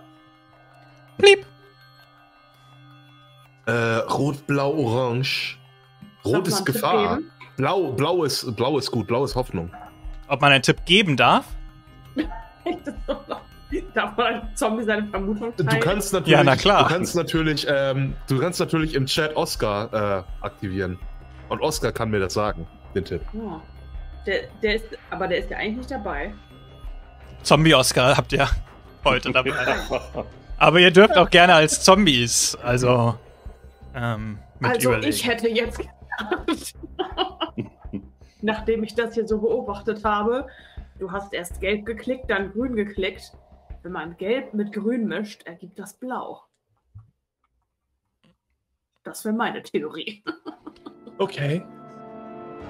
Dann blau. Okay. Das ganze Ding leuchtet rot auf. Unlocked. Und ja, du kannst scheinbar eine weitere Audioaufzeichnung freischalten. Lore, hast du mal beim BND gearbeitet? Ja, Hacker-Lore hat man mich auch genannt. Also die Herleitung war nicht ganz richtig, aber das Endergebnis war es immerhin. Das ist doch schon mal was. So, schön. Wir hören in die freigeschaltete Aufzeichnung hinein in 3, 2, 1. Oh, haben wir wieder Discord? Ja, haben wir. Yes. Okay. Anscheinend aufzugehen. Achtung, ich starte nochmal wieder von vorne, weil es zu leise war. Dr. Schillers Plan scheint aufzugehen. So, go. Unsere Pflanzen werden immer potenter.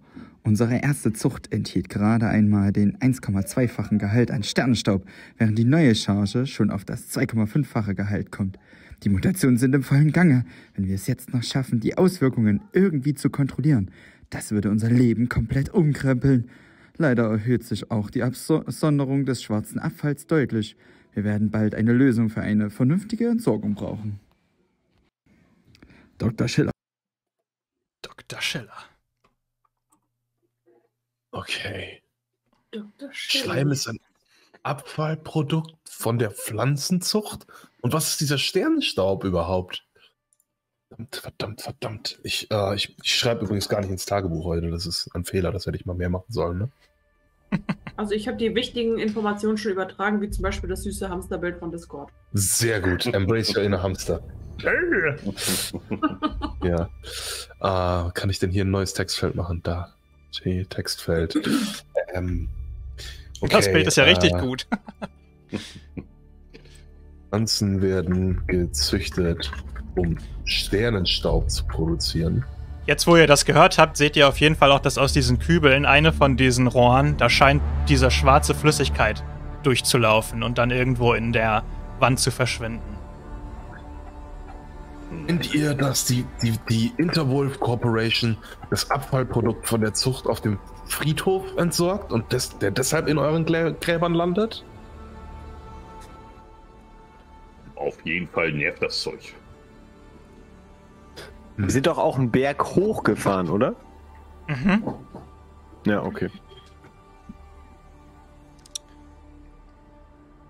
Lore, in dem Moment packt dich was an deinem Bein und reißt dich zu Boden und du siehst, dass eine große grüne Ranke dich in die Luft zieht und durch die Gegend schleudert.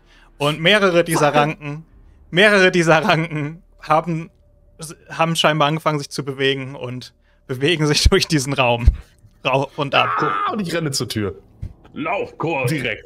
Ich renne direkt zur Tür. Mach mal eine Athletikprobe, Kurt. Reißt mir nicht aber meinen Fuß einfach direkt ab und ich fall wieder auf den Boden? Du kannst ja mal auf Konstitution würfeln, ob dir dein Fuß abfällt. Nein, ich setze einen Benny ein. Okay.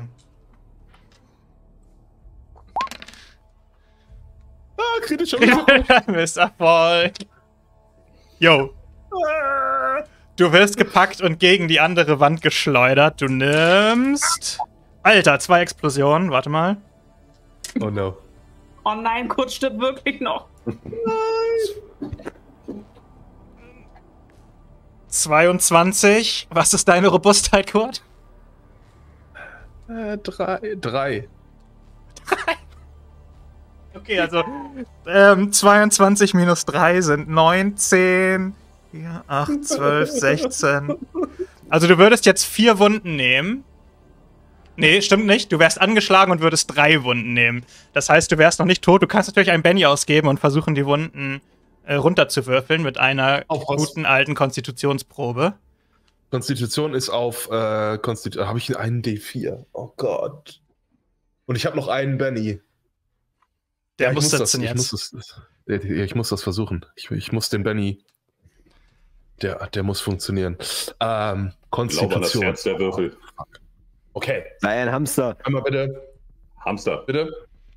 Ja. Toi, bitte toi, toi.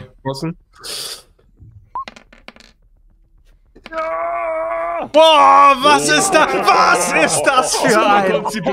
Holy shit!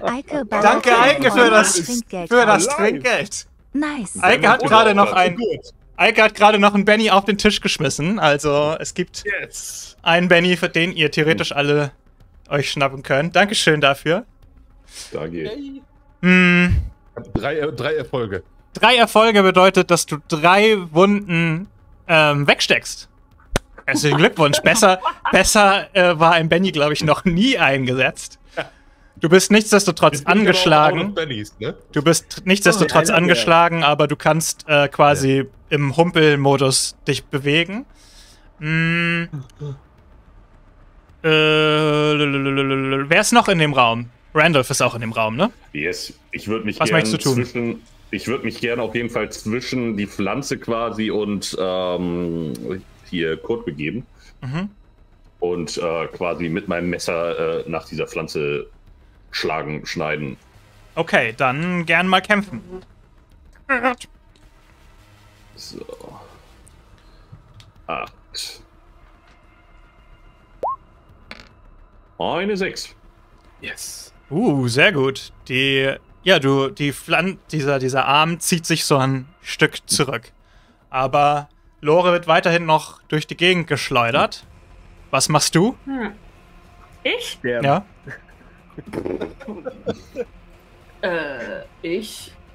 Habe ich noch meine Walking-Stöcke in der Hand? Wenn ja, dann hau ich mit denen auf die auf die Wurzeln, Ranken da ein. Ja, dann würfel doch auch mal auf Kämpfen. Kämpfen. Nur nicht heute.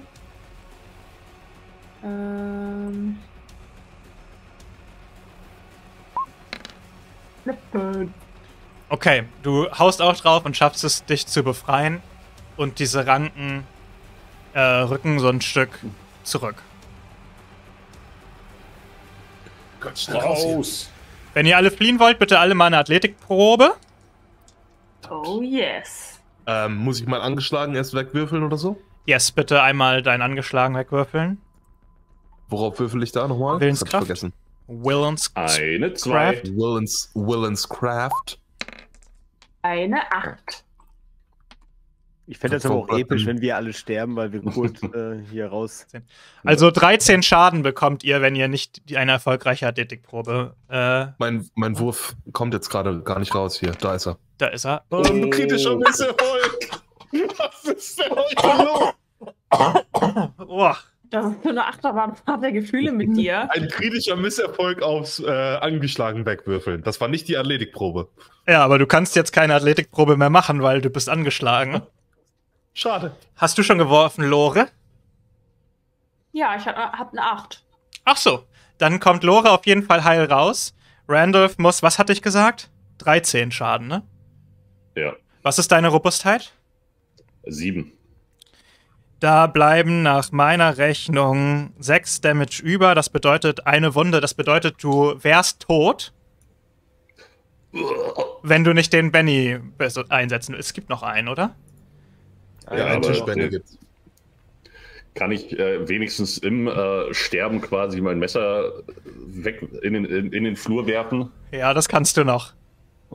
Kurt humpelt raus, Lore ist als erstes rausgerannt aus diesem Raum, aber wer sich umdreht, der sieht, dass Randolph noch gepackt wird am Bein und gegen die Decke geschlagen wird und einfach sein Zombie-Körper zerfällt in Knochen. Zersplittert so in so ein Knochenfeuerwerk. Wer zum Mann? Und neben euch landet sein Messer. Oh Gott.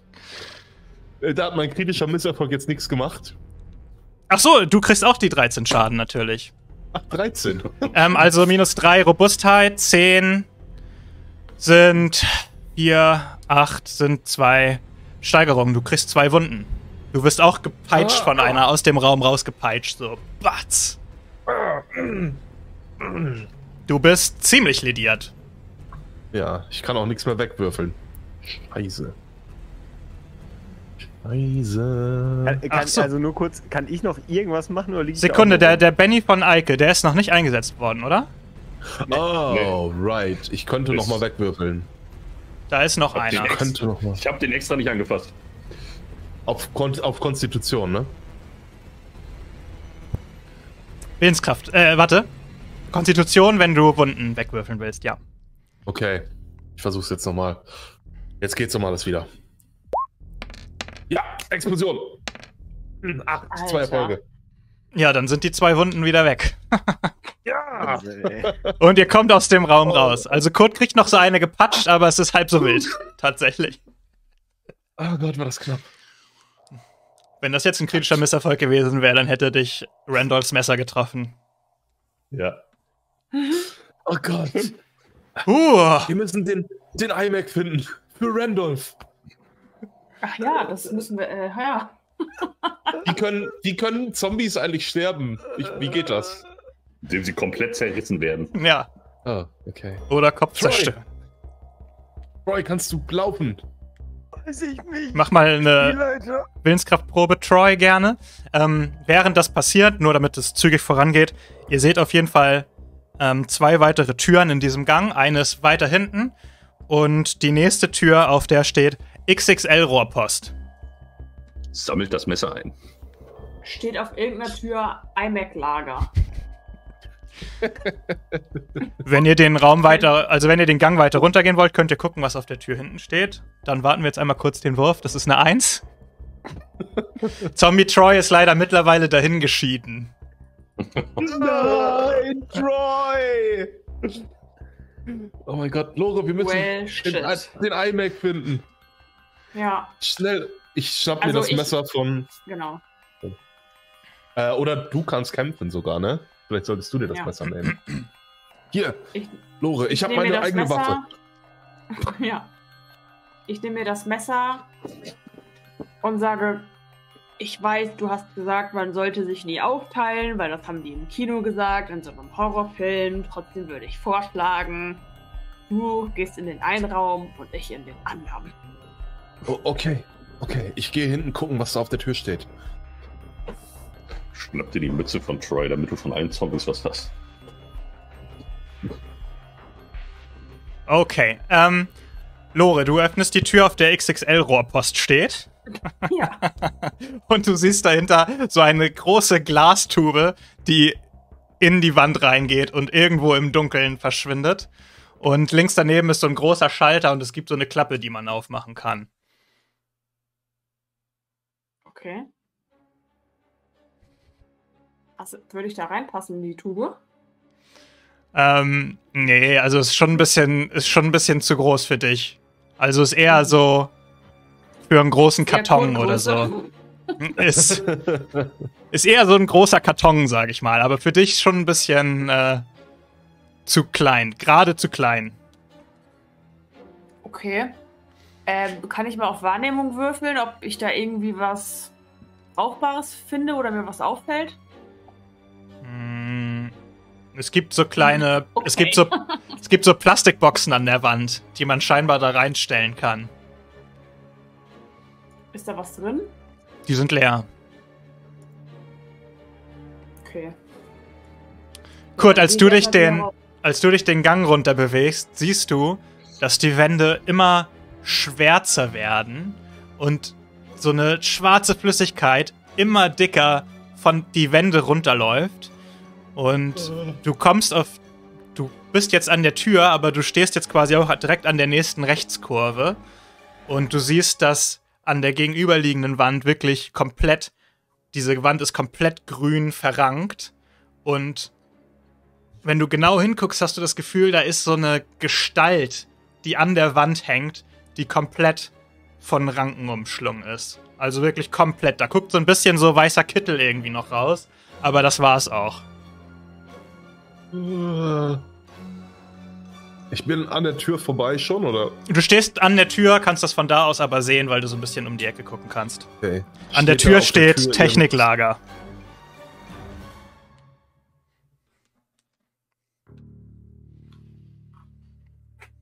Ich nehme meine Nerf Gun, lehne mich um die Ecke und ziele auf die, auf den Kittel und drücke ab.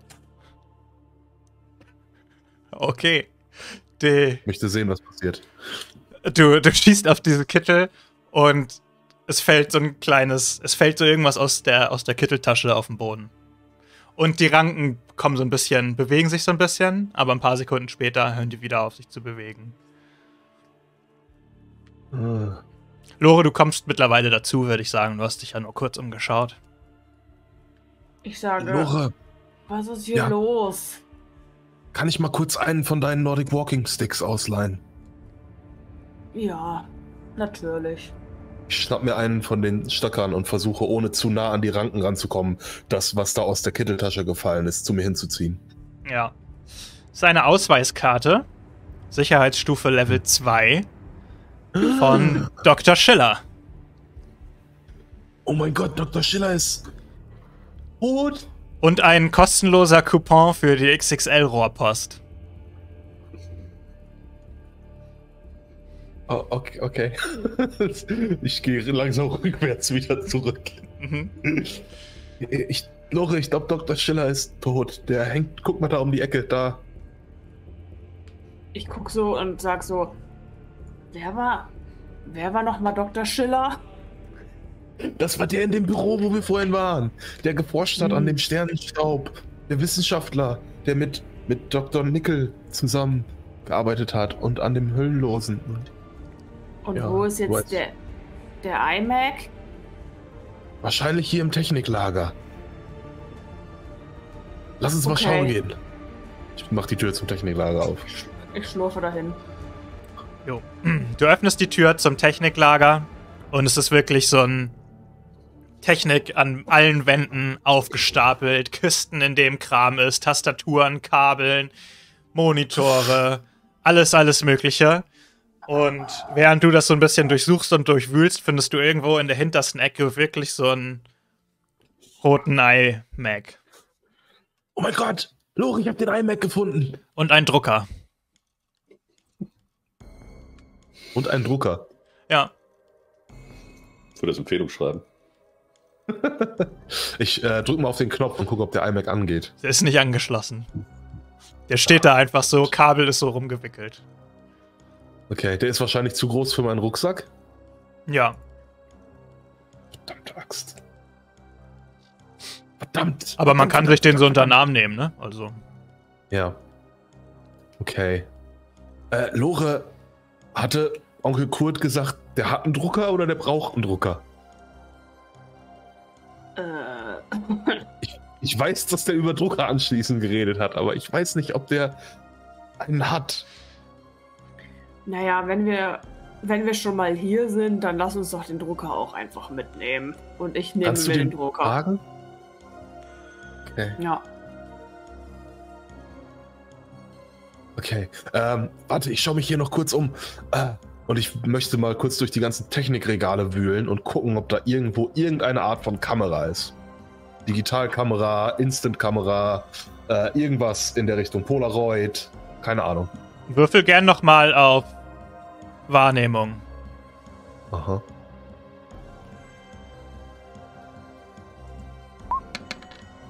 +2, 7.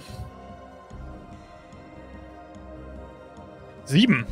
Okay, dann von mir aus gerne. Du findest so eine... aber eine ältere Kamera, also die ist scheinbar aussortiert, also da kommt tatsächlich so eine Kassette rein, ist keine Digital... Also ist eine Digitalkamera, aber mit Kassette, die man einlegt. Okay. Aber es sieht für dich so aus, als wäre da auch eine drin, ja. Ich guck mal in den Kassettenschacht rein. Ja, liegt eine drin. Okay, stecke ich mir in den Rucksack. Mhm. Ihr hört von draußen so glitschige Geräusche. Oh no. Glitschige Geräusche? Mhm. Das die schlürfenden Sicherheitsleute?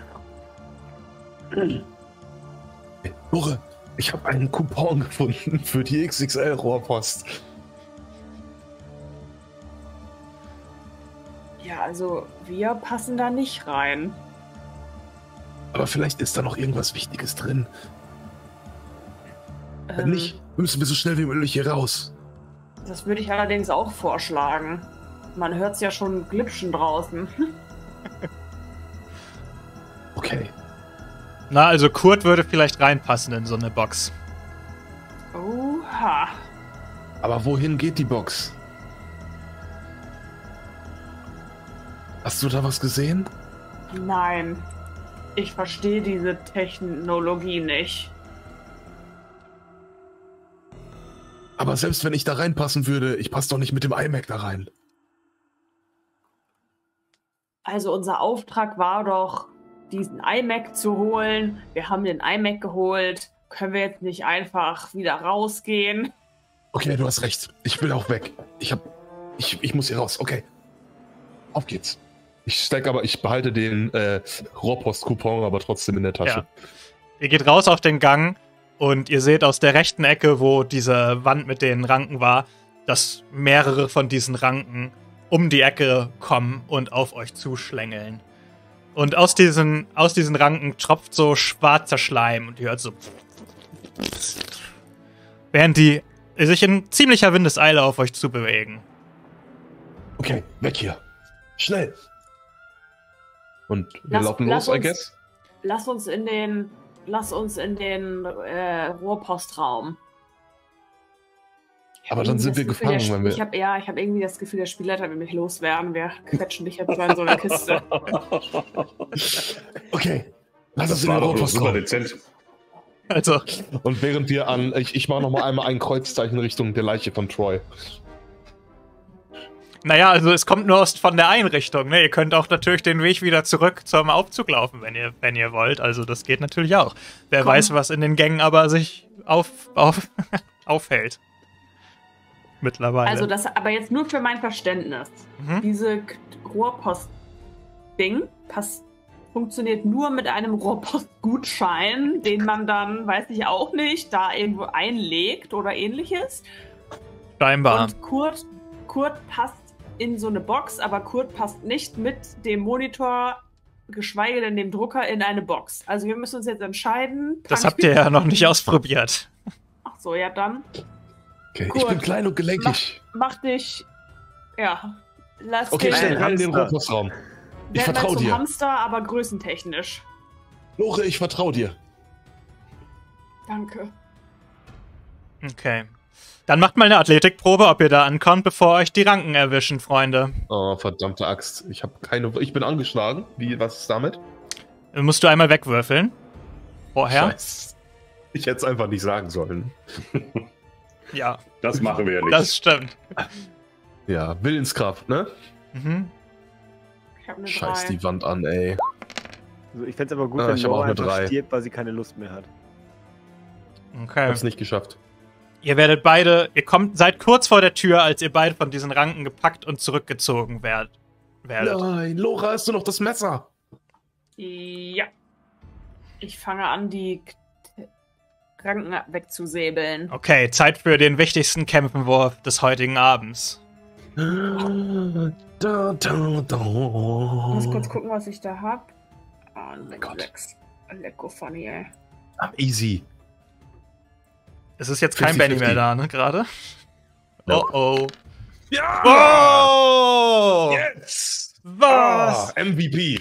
Du hackst drauf ein und diese Ranken lassen euch los und ihr könnt in diesen Raum rein.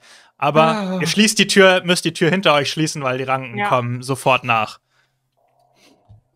Und es tropft auch schon so langsam schwarzer Schleim unter dem Türrahmen in den Raum. Okay, dann Kurt, schnell in die Kiste. Lore, ich kann dich doch nicht zurücklassen. Mein Gott. Ich bin schon vor langer Zeit gestorben. Lore. Und wenn es nur das ist, aber du hast heute einen 14-jährigen Jungen sehr glücklich gemacht. Und sehr verstört wahrscheinlich auch, aber konzentrieren wir uns auf die positiven Dinge im Leben. Das hat mir schon lange niemand mehr gesagt. Kurt. Ich steige mit Tränen in den Augen in die Box. Versuche mich mit iMac in der Hand. Vielleicht noch so dem Drucker auf mir drauf. Ich gehe so zu der Kiste und quetsch noch so rein. Und sag noch so, Kurt, hast du den Gutschein noch in deiner Hosentasche? Verdammt, und ich steig wieder raus. Die Tür wackelt schon so in ihren Angeln, also... Und ich steig wieder rein. Ich mach so zu, packe irgendwo diesen Gutschein apparently hin, wo er hingehört. Ja, der geht so rein. Und auf der LED steht, Gutschein wird geprüft. Punkt, Punkt, Punkt, Punkt, Punkt, Punkt. Die Tür bricht auf. Gutschein falsch rum eingelegt. Kommt wieder raus. Ich so, dreh nochmal um. Die den nochmal so gerade. Genau. Und plötzlich geht irgendwo ein Mechanismus los. Kurt, du siehst als letztes durch diese Plastikbox hindurch, wie grüne Ranken in den Raum reinkommen und Lore unter sich begraben, als plötzlich eine ziemlich krasse Geschwindigkeit dich erfasst, also wirklich massiv, und du schießt einfach in die schwarze Dunkelheit. Da endet unser Abend heute.